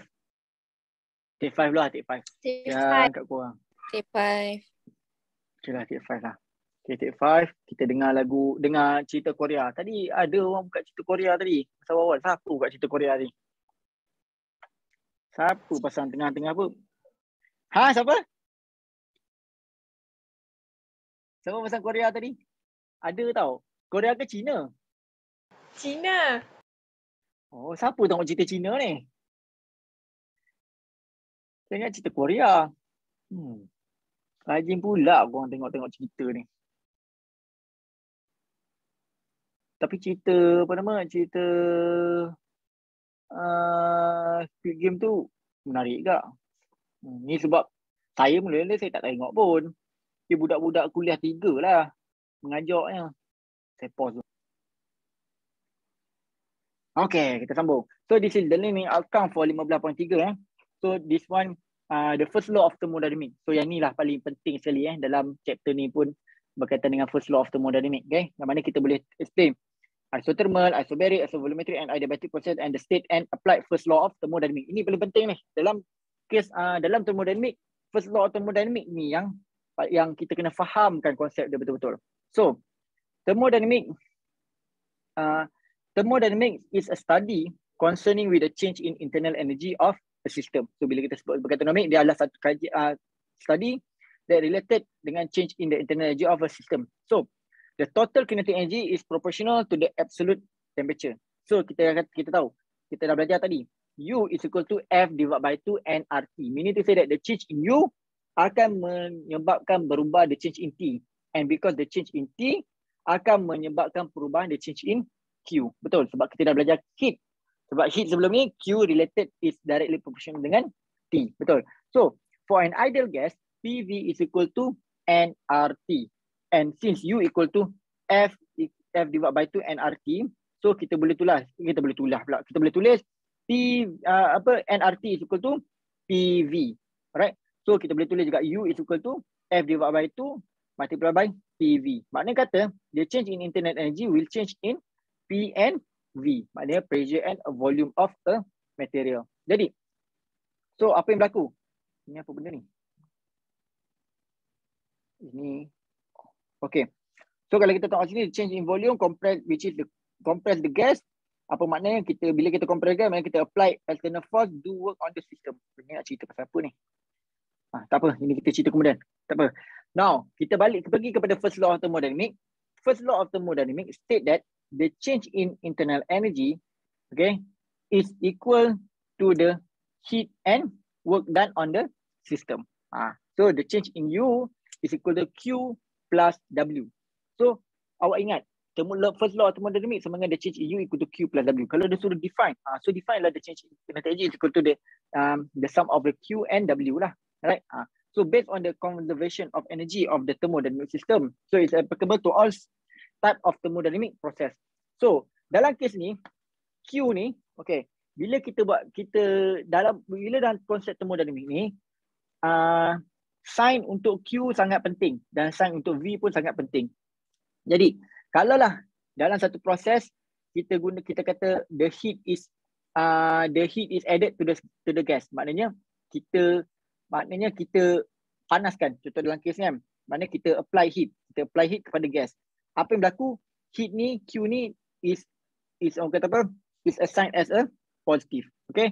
Bila Q kita positif, dia menunjukkan bahawa heat is added to the gas ataupun to the system. Meaning to say that heat is transferred from the surrounding to the gas system. Kalau negative Q bermaksud heat is released by the gas ataupun heat is transferred from the gas system to the surrounding. Sama jugalah kita belajar chapter heat kan. Bila heat tu positif bermaksud heat is satu material tu diabsorb ataupun heat is added to the system. Kalau negative Q bermaksud heat is released. Alright. So what about W? What about work? So kalau work adalah sebagai positif bermaksud work is done on the gas. Bermaksud kita buat kerja kepada gas. Contoh je, kita ada kes ini kan. Saya tukar pada ni. Contohnya kita ada satu shrink. Okay, shrink ni dan kita apply, kita tekan.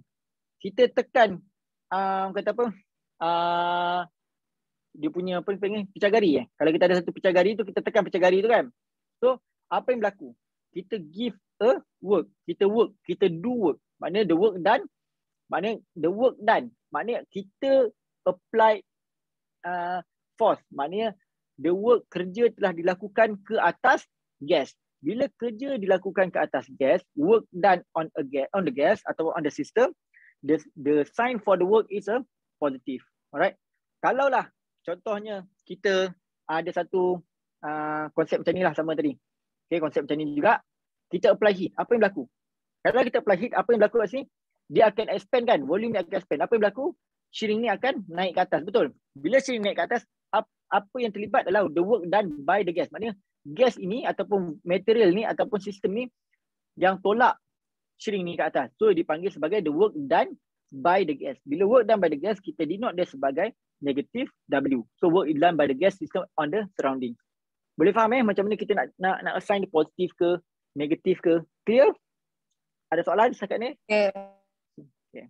Nanti kita akan tengoklah macam mana dia related dengan question. Okay, masuk pada question. Example lah. So a gas expand at constant temperature by doing 25 joule of work against an external pressure. What the change in internal energy of the gas? So dia bagi again constant temperature. Constant temperature ialah constant. Jadi dia kata doing work. Work sama dengan 25 joule. Okay. Jadi dia kata by doing work. Work of the gas, work done by the system ke the work done on the system? By doing work. Maknanya the work done by the system. Betul. Kalau by the system bermaksud dia akan jadi negatif 25. Okay. Negatif 25. So dia punya soalan, what is the change in internal energy?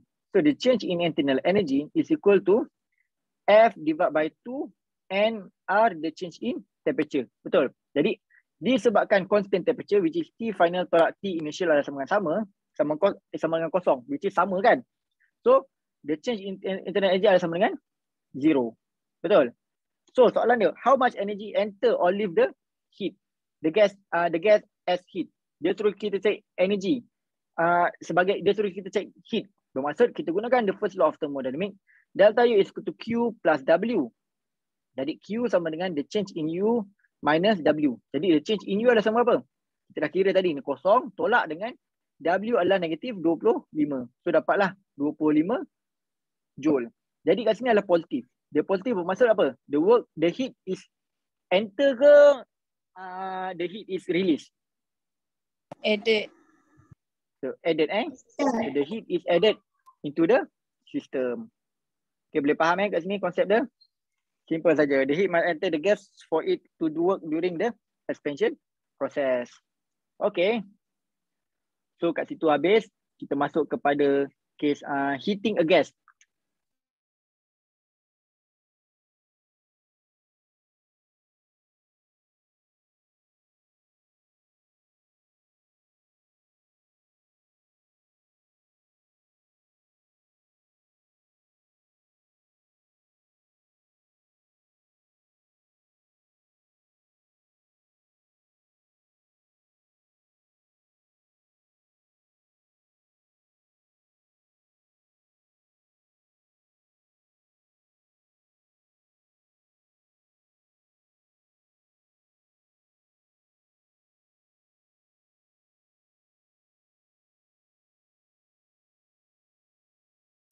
Doctor, we can't hear you.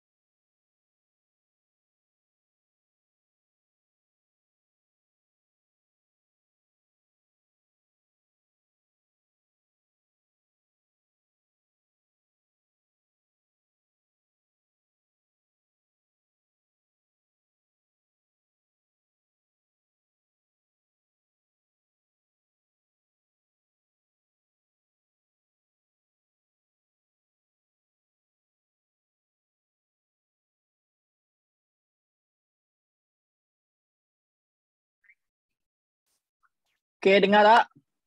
Ada dengar? Ah, Okay, ni dengar Sekejap. Hilang tak internet connection dah ni. Okay, sekarang dengar? Dengar kan? Dengar. Okay, start now. Alamak ni. Macam mana saya nak kena buang mendalah ni?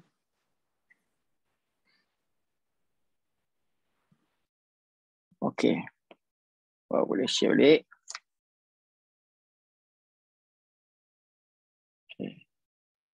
Okay. Boleh nampak slide? Boleh dengar? Nampak. Okay.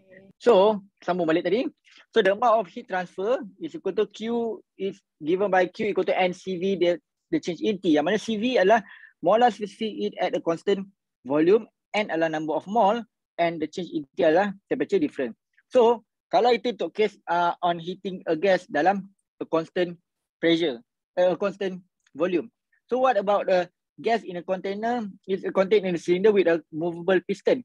Then movable piston with constant pressure. Maknanya bila pressure yang sama, yang constant, apa yang berubah? Yang berubah akan adalah dia punya volume dan juga dia punya temperature. Alright. So on heating the gas increasing its volume. So amount of heat transfer is equal to Q equal to NCP delta T. Jadi yang mana CP adalah molar specific heat at a constant pressure and adalah number of mole, and the change in T adalah temperature difference. Alright, daripada case ni kita dapat if a gas is heat at constant pressure, the heat goes into doing work and towards rising the temperature of gas. Jadi kalau kita tengok kat sini, NCP the change in T is equal to NCV the change in T plus NP the change in V, which is for 1 mole of a gas at constant pressure, the change in PV equal to NR, maknanya PV equal to NRT. Jadi kat constant pressure, the change in V akan merubah, the change in akan merubah temperature. Jadi dekat for 1 mole, apabila N equal to 1, so dah akan dapat P the change in V is equal to R the change in T. Alright. Allah, sekejap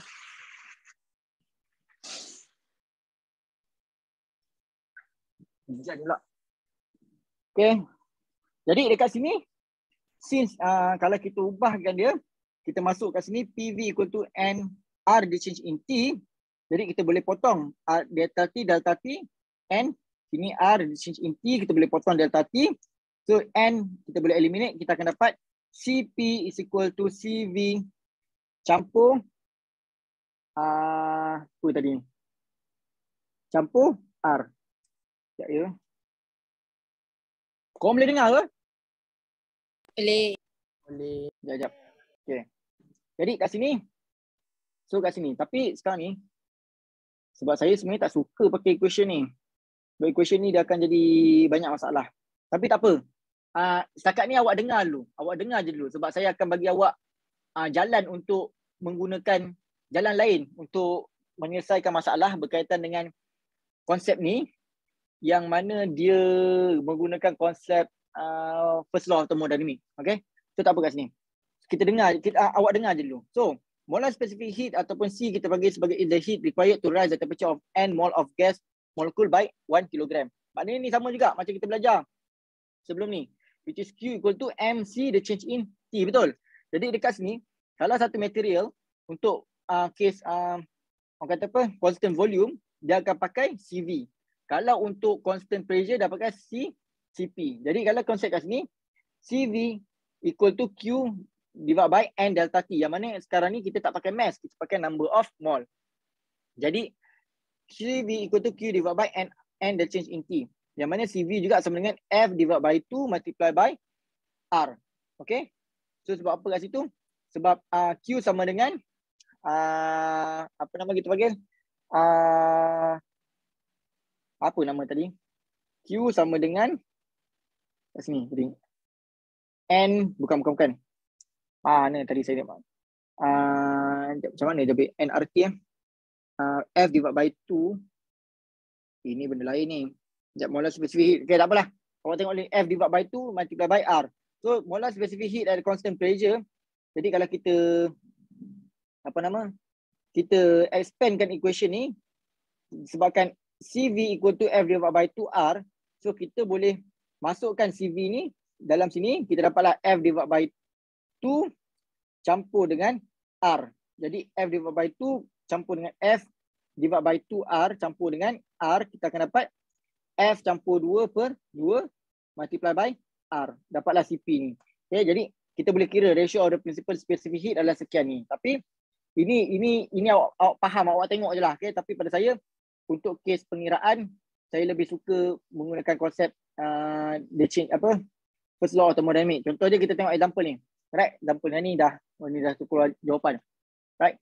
An ideal diatomic gas is cool from 26 degrees C to 10 degrees C. Bermaksud an ideal diatomic gas. So bermaksud dia bagi apa? Dia bagi F sama dengan 5. Is cool from 26. So maknanya T initial adalah sama dengan 25 degrees C to T final adalah sama dengan 10 degrees C. Bermaksud 273, 283, 298 Kelvin. Yang ni 283 Kelvin. Alright. So at a constant pressure. So P adalah sama dengan 1 atm, which is 1.01 kali 10 kuasa 5 Pascal. If there are 120 moles, maknanya N sama dengan 1200 moles of the ideal gas, what is the change in internal energy? Dia suruh kita cari what is the change of internal energy in the gas. Jadi kalau kita tengok tadi, disebabkan dia adalah constant pressure, kita boleh guna the change in internal energy sama dengan the change in U equal to N CV multiply by the change in T. Yang mana kalau kita tengok tadi diatomic ideal gas, F sama dengan 5. So kita boleh gunakan CP per CV sama dengan F plus 2 divided by F. Jadi kat sini sebabkan F sama dengan 5, so kita satu tu dapatlah 7.5 7 bagi 5 which is 1.4. Jadi CP sama dengan CV campur R equal to 1.4 CV. Dan disebabkan itu kita boleh kira CV sama dengan R bahagi 1.4 minus 1. Okey, dapatlah 20.79. Jadi disebabkan sini kita dapat CV berapa? Kita masukkan dalam equation kat atas, dapatlah N 1200 darab dengan CV adalah 20.79 dan darab dengan the change in temperature adalah sama dengan 283 tolak 299. Dapatlah negatif 4 kali 10 kuasa 5 joule. Ini kalau kita gunakan konsep ni. So yang saya cakap tadi, kita gunakan konsep the change of internal energy. Kita gunakan konsep first law of thermodynamics, which is the change in U equal to Q plus W. Betul?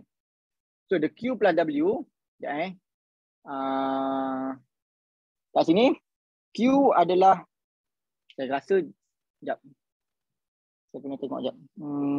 Takut.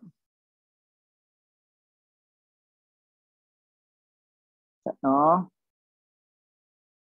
Okey. Saya rasa patutlah. Alright, benda ni kena pergi ke belakang ni, slide ni. Slide ni dia ke depan sangat, dia dah ke depan. Jadi Q sama dengan, okay, kalau katakan kita gunakan the change in U equal to Q plus W ataupun the change in U sama dengan F divided by 2 and R the change in T, betul? Jadi kalau kita gunakan equation ni, kita boleh dapat F sama dengan, kita cuba. Saya rasa yang ni kot, F divided by 2 5 darab 2 darab dengan 1200 darab dengan 8.314 darab dengan the change in temperature adalah 283 minus 298. So dapat apa? Cuba kira.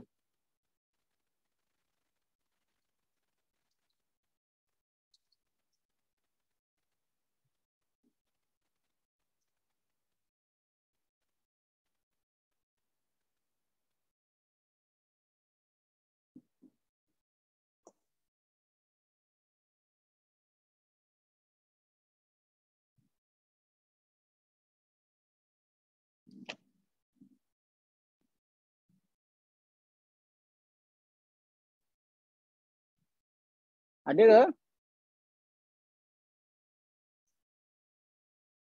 Sekejap ke?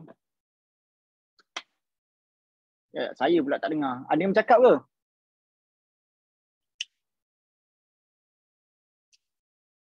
Ada yang bercakap tak? So, saya tak dengar. Negative 374130. Negatif 374130. ataupun in scientific notation 3.74 times 10 power of 5 kan? Jul? Right. Yes. Yes. Okay. Sama tak dengan ni? Doktor, Sama je kan? temperature dia salah. Apa yang salah? Patutnya temperature dia. Patutnya 26 degree Celsius. Doktor tu 25.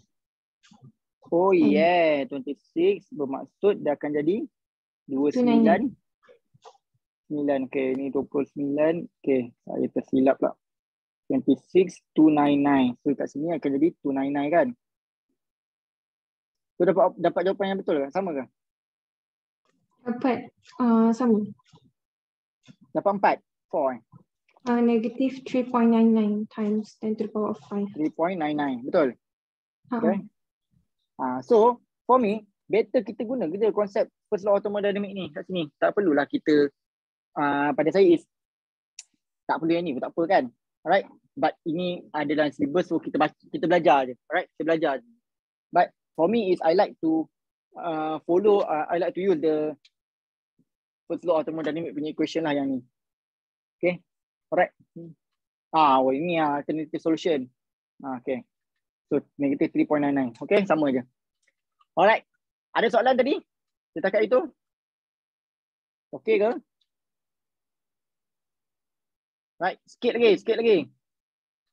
Okay. Alright. So, kita masuk work in a gas cylinder. Tadi kita dah cerita. Based on the first law of thermodynamics, delta U is equal to Q plus W. So, Q ni berkaitan dengan heat. Ni kita nak cerita pasal work. Work in a gas cylinder. So the gas is contained in a cylinder with a movable piston. So the gas occupies a volume V and exerts pressure P on the wall of the cylinder and on the piston. So let's say kita ada this kind of shrink lah, okay, ataupun kita ada this kind of piston lah. Okay, ada volume dengan pressure lah, right? Kita ada satu gas lah dalam ni. Kita ada gas yang mana mempunyai volume of V and pressure of P. Okay, dia ada piston dia yang mempunyai surface area of A. Apa yang berlaku if kita bagi force, maknanya the force is applied on the system. Maknanya the gas is the force is applied on the system lah. Maknanya kita tekan kita punya piston ni ke bawah, alright? So a constant force is applied to compress the gas. Maknanya kita compresskan gas. So when they compress the gas, dengar kan? Korang boleh dengar? Dengar. Okay. So, the compression is low enough for all the system to remain essentially in thermal equilibrium. Maknanya thermal untuk constant temperature. Maknanya untuk kita, kalau kita ada satu piston, kita tekan, okay? Kita tekan gas tersebut sehingga sehingga dia maknanya dia sampai orang kata apa, dah tak boleh kompres lagi lah kan. Sampai dah tak boleh kompres, which is dekat situ dia punya temperature is remain constant. Okay, at a constant temperature. Apa yang berubah dalam tu adalah volume dan juga dia punya pressure. Betul? Sebab volume bila kita kompres, volume akan makin kecil. Betul? Tapi pressure apa yang berlaku? Pressure akan meningkat lah. Betul tak? Bila kita kompres, apa yang berlaku kepada gas tersebut? Pressure akan meningkat, volume dia akan kecil. Jadi bila kita kompres, dia akan ada perubahan. Dia change in Y lah. Right, faham kat sini? Dia change in Y. Jadi, work, awak dah belajar dah. Work is equal to F, the change in X. Betul? Jadi, kalau kita ada konsep, kita ada satu objek kat sini. Okay. Kita apply a force ke kanan. Dan dia bergerak sejauh delta X. Work is equal to F, the change in X. Betul? Now, kita jadikan dia secara vertical. Kita terbalikkan dia. Kita sengitkan dia. So, daripada konsep ni lah. Konsep ni maknanya dia bergerak sejauh the change in Y. Maknanya distance lah. So, force multiply by the change in Y adalah sama dengan apa? Adalah sama dengan work. Okay. Work done is equal to force yang kita apply ke bawah. Darabkan dengan the change in Y. Sebab apa? Sebab dia tetap perubahan jarak. Okay. Perubahan jarak. Secara vertical. So, the change in Y equal to W. Work. Jadi, force adalah sama dengan apa? Force, kalau kita tulis, okay. The change in Y ni, the change in Y sama juga dengan kalau katakanlah kita ambil F, the change in Y, kita darabkan dengan A per A. Saja kita darabkan dengan A per A, area. Maknanya we do nothing. Sebab apa? A per A sama dengan apa? A per A sama dengan 1 kan? Betul tak? Jadi kalaulah kita darab area per area, okay, kat sini, dan kita faktorkan, kita akan dapat F per area multiply by dengan area multiply by the change in Y. Okay, kat sini. Dan kita akan dapat sama dengan work. Daripada sini, apa yang kita nampak? F per A ni dia sama juga merujuk kepada pressure. Dan A multiply the change in Y. Maknanya area darabkan dengan the change in Y ni adalah sama dengan apa? Ini dipanggil sebagai volume. Betul, the change in volume. So it's also equal to the work. Boleh faham? Clear? Jadi work is equal to P multiply by the change in volume. Boleh faham kat sini? Jadi kalaulah kita tahu berapa pressure dalam satu sistem ini dan berapa the change in volume, kita boleh tahu berapa work yang kita bagi kepada sistem ini. Jadi the work done is on the system. Meaning to say that the external force is applied to the system. Sebab kita dah kata tadi daripada awal, the work done. Bila work done on the system, work adalah positif. Betul? Work adalah positif apabila work is done on the system. Maknanya case ini adalah kita apply force. Kita apply force dekat atas. Kita tekan dia. Jadi kita tekan dia makna work done on the system. So is equal to P multiply by delta V. Okay? Boleh faham ni? Clear tak kat tu? Boleh. Sebab dia dah nak sampai benda yang mengelirukan ni. Okay? Tak lagi awak takut awak keliru, awak kena awak cakap. Saya ulang lah. So, dekat tadi kita dah kata, bila kita apply force, okay, kita apply force, maknanya kita kata work done on the system, betul? Alright, work done on the system. Bila kita tengok kat sini, the work done on the system, work done on the system mesti work adalah mesti dalam unit, dalam simbol positif. Sebab kita denote, kita apa nama? Kita apply konsep bila work done on the system, work dalam sign of positif.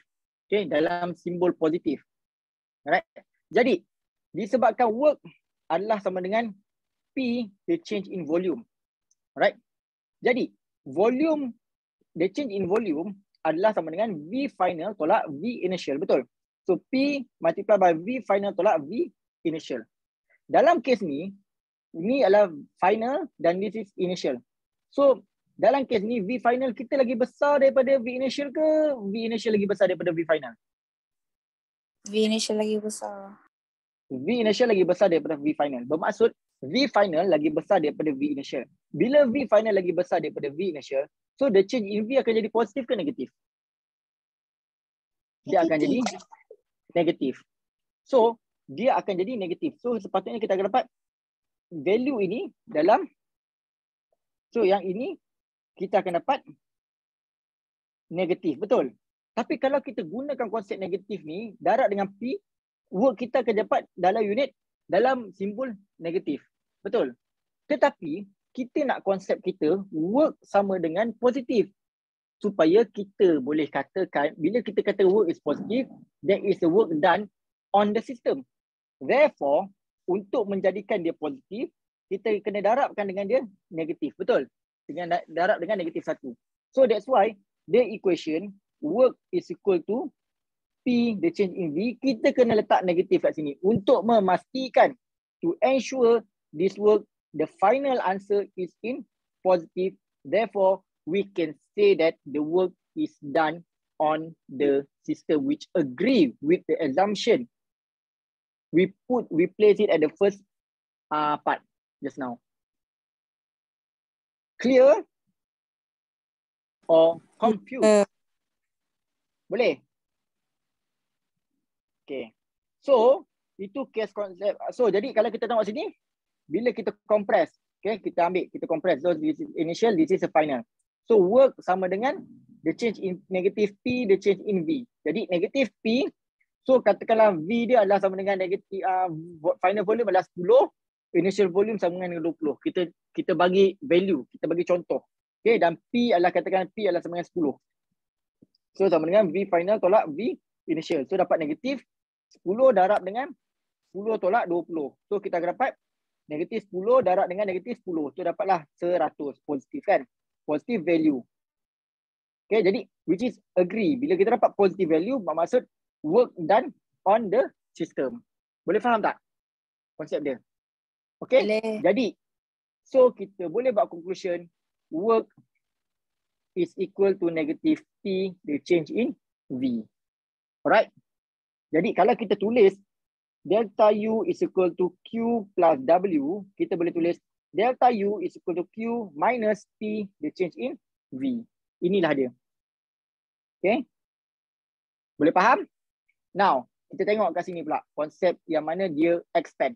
So this is the initial state, this is the final state. Bila kita expand, bila kita apply heat, there's increase in volume. Betul? V ada the change in V. Increase in volume. Bermaksud V final, this is V initial, V final lebih besar daripada V initial. Jadi delta V akan jadi positif. Jadi W is equal to negative P the change in V. Since negative P adalah sama dengan V final tolak V initial.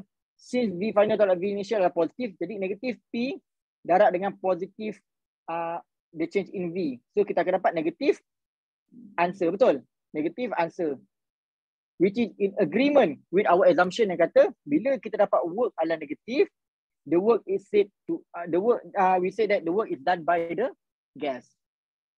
Faham ke? Okay. Ini kita nak ni macam ini adalah saya explain ni. Saya nak explain macam mana equation ni boleh terbentuk. Tapi kalau awak dah malas sangat nak fikir, awak ingat je W sama dengan negatif P the change in V dah cukup. Ni je, ini je penting. Tapi saya tak nak kita ambil je benda tu. So kita kena tahu kat mana benda ni wujud. Daripada mana dia hasil. Kan? So macam kita dapat duit lah. Tiba-tiba duit masuk dalam account. Daripada mana datang duit ni? So mestilah ada benda. Mungkin kita buat jual tudung kan. Kalau orang perempuan kan suka jual tudung. Tak pun sekarang ni bisnes apa? Cokoja kan. Orang suka bisnes cokoja pula. Right? So ada buat bisnes-bisnes. So kita tahulah mana sumber-sumber duit tu supaya bila kita tahu duit tu kat mana datang, tahulah kat mana nak kena bayar zakat. Macam tu lah.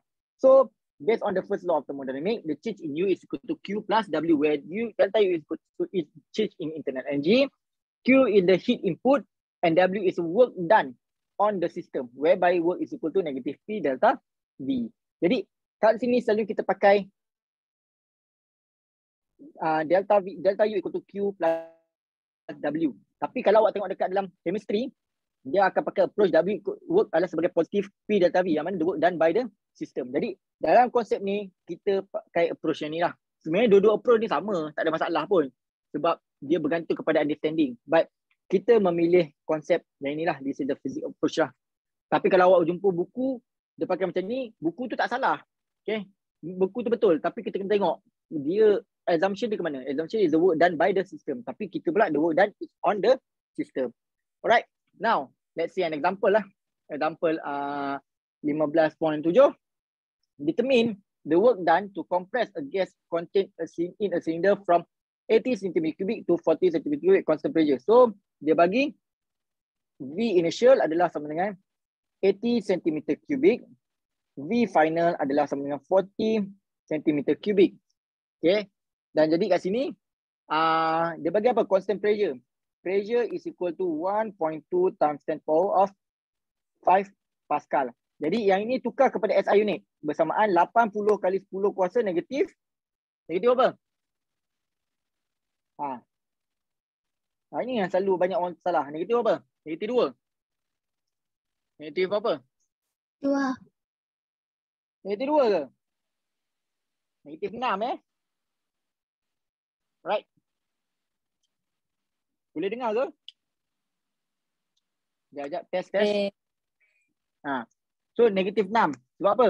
Awak kena ingat 80 cm3 ni bersamaan 80. Kita kena pecahkan dia centimeter. Kat sini centimeter ni kuasa 3. Jadi 80 centimeter ni apa? 1 kali 10 kuasa negatif 2 meter kubik. Jadi kalau kita pecah 80, 1 kali 10 kuasa negatif 6 meter kubik. Okay. Jangan tersalah. Alright. Awak kena ingat ni. Okay, jadi kalau dia ni dia tukar jadi meter cubic, meter cubic. So dia suruh kita cari work done. Work done to compress. Work sama dengan negatif P, dia change in V. Jadi negatif 1.2 times 10 power of 5 multiply by V final tolak V initial adalah 40 times 10 power minus 6 tolak dengan 80 times 10 power minus 6. Okay. So yang ni macam ni, kita dapat negatif 1.2 times 10 power 5. Cuba kira, kita dapat 80 negatif 40 times 10 power minus 6 kan. Kita dapat negatif jadi 1 jadi 4.8 kan. 4.8 joule. Betul? 4.8 joule. Am I right? Betul. Okay. So ini kita panggil work done on the system ke work done by the system?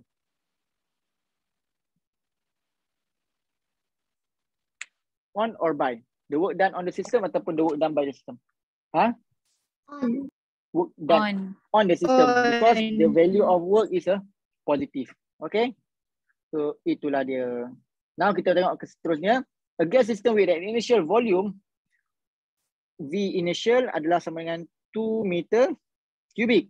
Is compressed with a constant pressure. P adalah sama dengan 25 kali 10 kuasa 3 Pascal. Determine the final volume. Dia sudah cari V final of the gas if the work done. Dia dah bagi work done on. So masuk positif lah. Work done is 5 times 10 to the power of 3 joule. Kita besar pula. Okay. Power of 3 joule. So kita nak kira apa? Kita nak cari what is the initial volume. Dia sudah cari final volume. So apa yang kita boleh pakai? Kita boleh guna konsep of work sama dengan negatif P, the change in V. Betul? Jadi dekat sini, the change in V sama dengan negatif work divided by P. The change in V sama dengan apa? V final tolak V initial sama dengan negatif work per P. So soalan dia apa? Dia dah bagi V initial dan kita cari V final.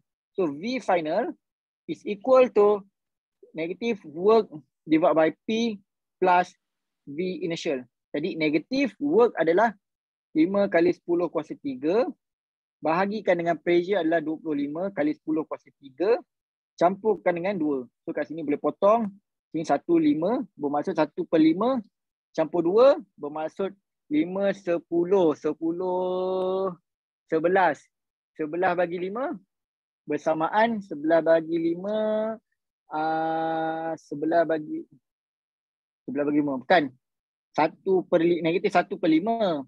Jadi 9/5. 9/10. 9/10 bersamaan 9/10 pula. 9 berapa? 5 9/5 lah. 9/5 1.8 meter kubik. Betul? Betul tak? Cuba kira. Betul. Okay. 1.8 meter kubik. Okay. Ini sini. Dapat V final. Next example. A sample of gas is heat at constant pressure. Okay, dia bagi pressure adalah sama dengan 1 kali 10 kuasa 5 Pascal. This lead to an increase in its volume from V initial is equal to 2 meter cubic up to V final is equal to 5 meter cubic. Find the amount of work done. Dia suruh cari work of the gas in this expansion. So work sama dengan negatif P, dia change in V, sama dengan negatif 1 times 10 power of 5, multiply by change in V, V final lah 5 tolak dengan 2. So dapatlah 3 kali 10 kuasa 5. Negatif 3 kan. So the work ni joule, unit joule. So the work is done by the system ke on the system? By the system. So the work is done by the system. Right? It's done by the system. Okay. Next. Wah, ada lagi soalan. An ideal gas absorb 1000 joule of heat. So Q adalah sama dengan 1000 joule. As it expands from its initial volume, V initial adalah sama dengan 1 kali 10 kuasa negatif 3 meter kubik. To final volume, VF adalah sama dengan 2 kali 10 kuasa negatif 3 meter kubik. Under a constant pressure, which is 2 times 10 power of 4 Pascal. What is the change in internal energy? Dia suruh cari delta U. So delta U sama dengan Q plus W. Betul? Jadi sama juga dengan Q minus, sebab W is equal to negative P the change in V. Jadi kita boleh masuk P the change in V. Ataupun nak mudah, okay, nak elakkan kesalahan. Untuk mengelakkan kesalahan adalah kita cari work dulu. So work sama dengan negatif P the change in V. So negatif 2 kali 10 kuasa 4 darabkan dengan V final tolak V initial adalah sama dengan 2 tolak 2 darab 10 kuasa negatif 3 tolak dengan 1 kali 10 kuasa negatif 3. Yang ni. Okay, yang ni jadi besar. Dah akan dapat 1 darab dengan negatif 10 lah. Negatif 20. Betul? Negatif 20 joule. Right? So delta U adalah sama dengan Q plus W. Jadi Q adalah 100, adalah 1000 plus dengan negatif 20. So kita akan dapat 980 joule. Betul ke tak betul ni? Okay. Alright. Okay ke? Sama. Senyapnya ni. Okay kot. Wah, lagi latihan. Okay. Alright. Next. 1 mole of an ideal gas initially at a temperature of T initial 0 degree C, which is 273 Kelvin, undergoes an expansion at constant pressure. P adalah sama dengan 1 atm. Constant pressure which is 1.01 kali 10 kuasa 5 Pascal to 4 times of its original volume. Bermaksud V final is equal to 4V initial. Boleh faham kat sini? Calculate the new temperature. Dia suruh kita cari new temperature. Kita guna konsep apa? Sebabkan dia adalah constant pressure, kita boleh gunakan ideal gas law. Ideal gas law mengatakan P initial, V initial divided by T initial equal to P final, V final divided by T final. Since pressure adalah sama, kita boleh eliminate. Dapatlah T final adalah sama dengan V final multiply by T initial divided by V initial. Dapatlah 4VI multiply by T initial lah 273 divide by VI. So potong-potong akan dapat apa? 273 darab 4, 48, 12, 7, 14, 21, 28, 29, 48, 9, 10. 1092 Kelvin. Betul? Kemudian, calculate the work done by the gas during the expansion. So work adalah sama dengan negatif P the change in V. Jadi negatif P adalah 1.01 kali 10 kuasa 5. The change in V adalah V final tolak V initial kan. Jadi the change in V sama apa? Maknanya dia adalah V final adalah sama apa? V final adalah sama dengan 4V initial. Betul? Jadi V final adalah sama dengan 4V initial. Kalau kita masukkan kat sini akan jadi 4V initial. So akan dapat negatif 1.01 kali 10 kuasa 5 darabkan dengan 3V initial. Betul? Jadi kita akan dapat berapa value of kita boleh selesaikan tak? Kita ada V initial tak? Kita boleh kira V initial berapa? Susah kan? So apa yang kita boleh buat? Kita gunakan konsep PV equal to N RT. Jadi kalau P the change in V is equal to N R the change in T. Jadi kita boleh modify equation yang ni tadi.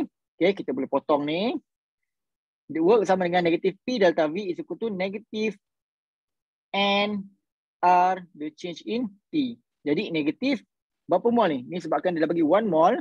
1 darab dengan N adalah R adalah 8.314 darabkan dengan the change in T. T mana kita ada T initial dengan T final kan? Nampak? 1092 tolak dengan 273. So dapat apa? Cuba kira. Ini dia panjang sikit. Ini banyak sikit value dia.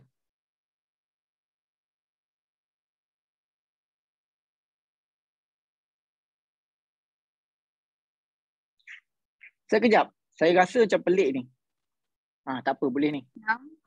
6.81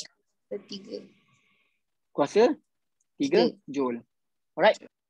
Okay, beginilah dia. Alright, okay.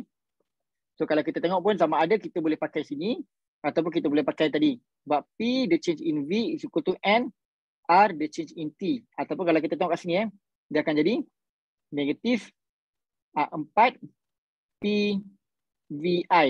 Okay, ataupun sebab 4 PVI ni boleh katakan PV equal to nRT. Kalau kita gunakan volume initial, kita akan dapat T initial dan juga P untuk initial. So that's why kita boleh jadikan dia sebagai 3 nRT. Alright, boleh ke? Kat sini boleh faham? Okay. So result of the change in the internal energy result in change in of state, change in measurable microscopic variable of the system. So bila kita ubah internal energy, dia boleh ubah PV dengan T. So this change may be shown in PV diagram. So PV diagram ni kita bincang pada hari Jumaat. Okay, ada soalan setakat ini?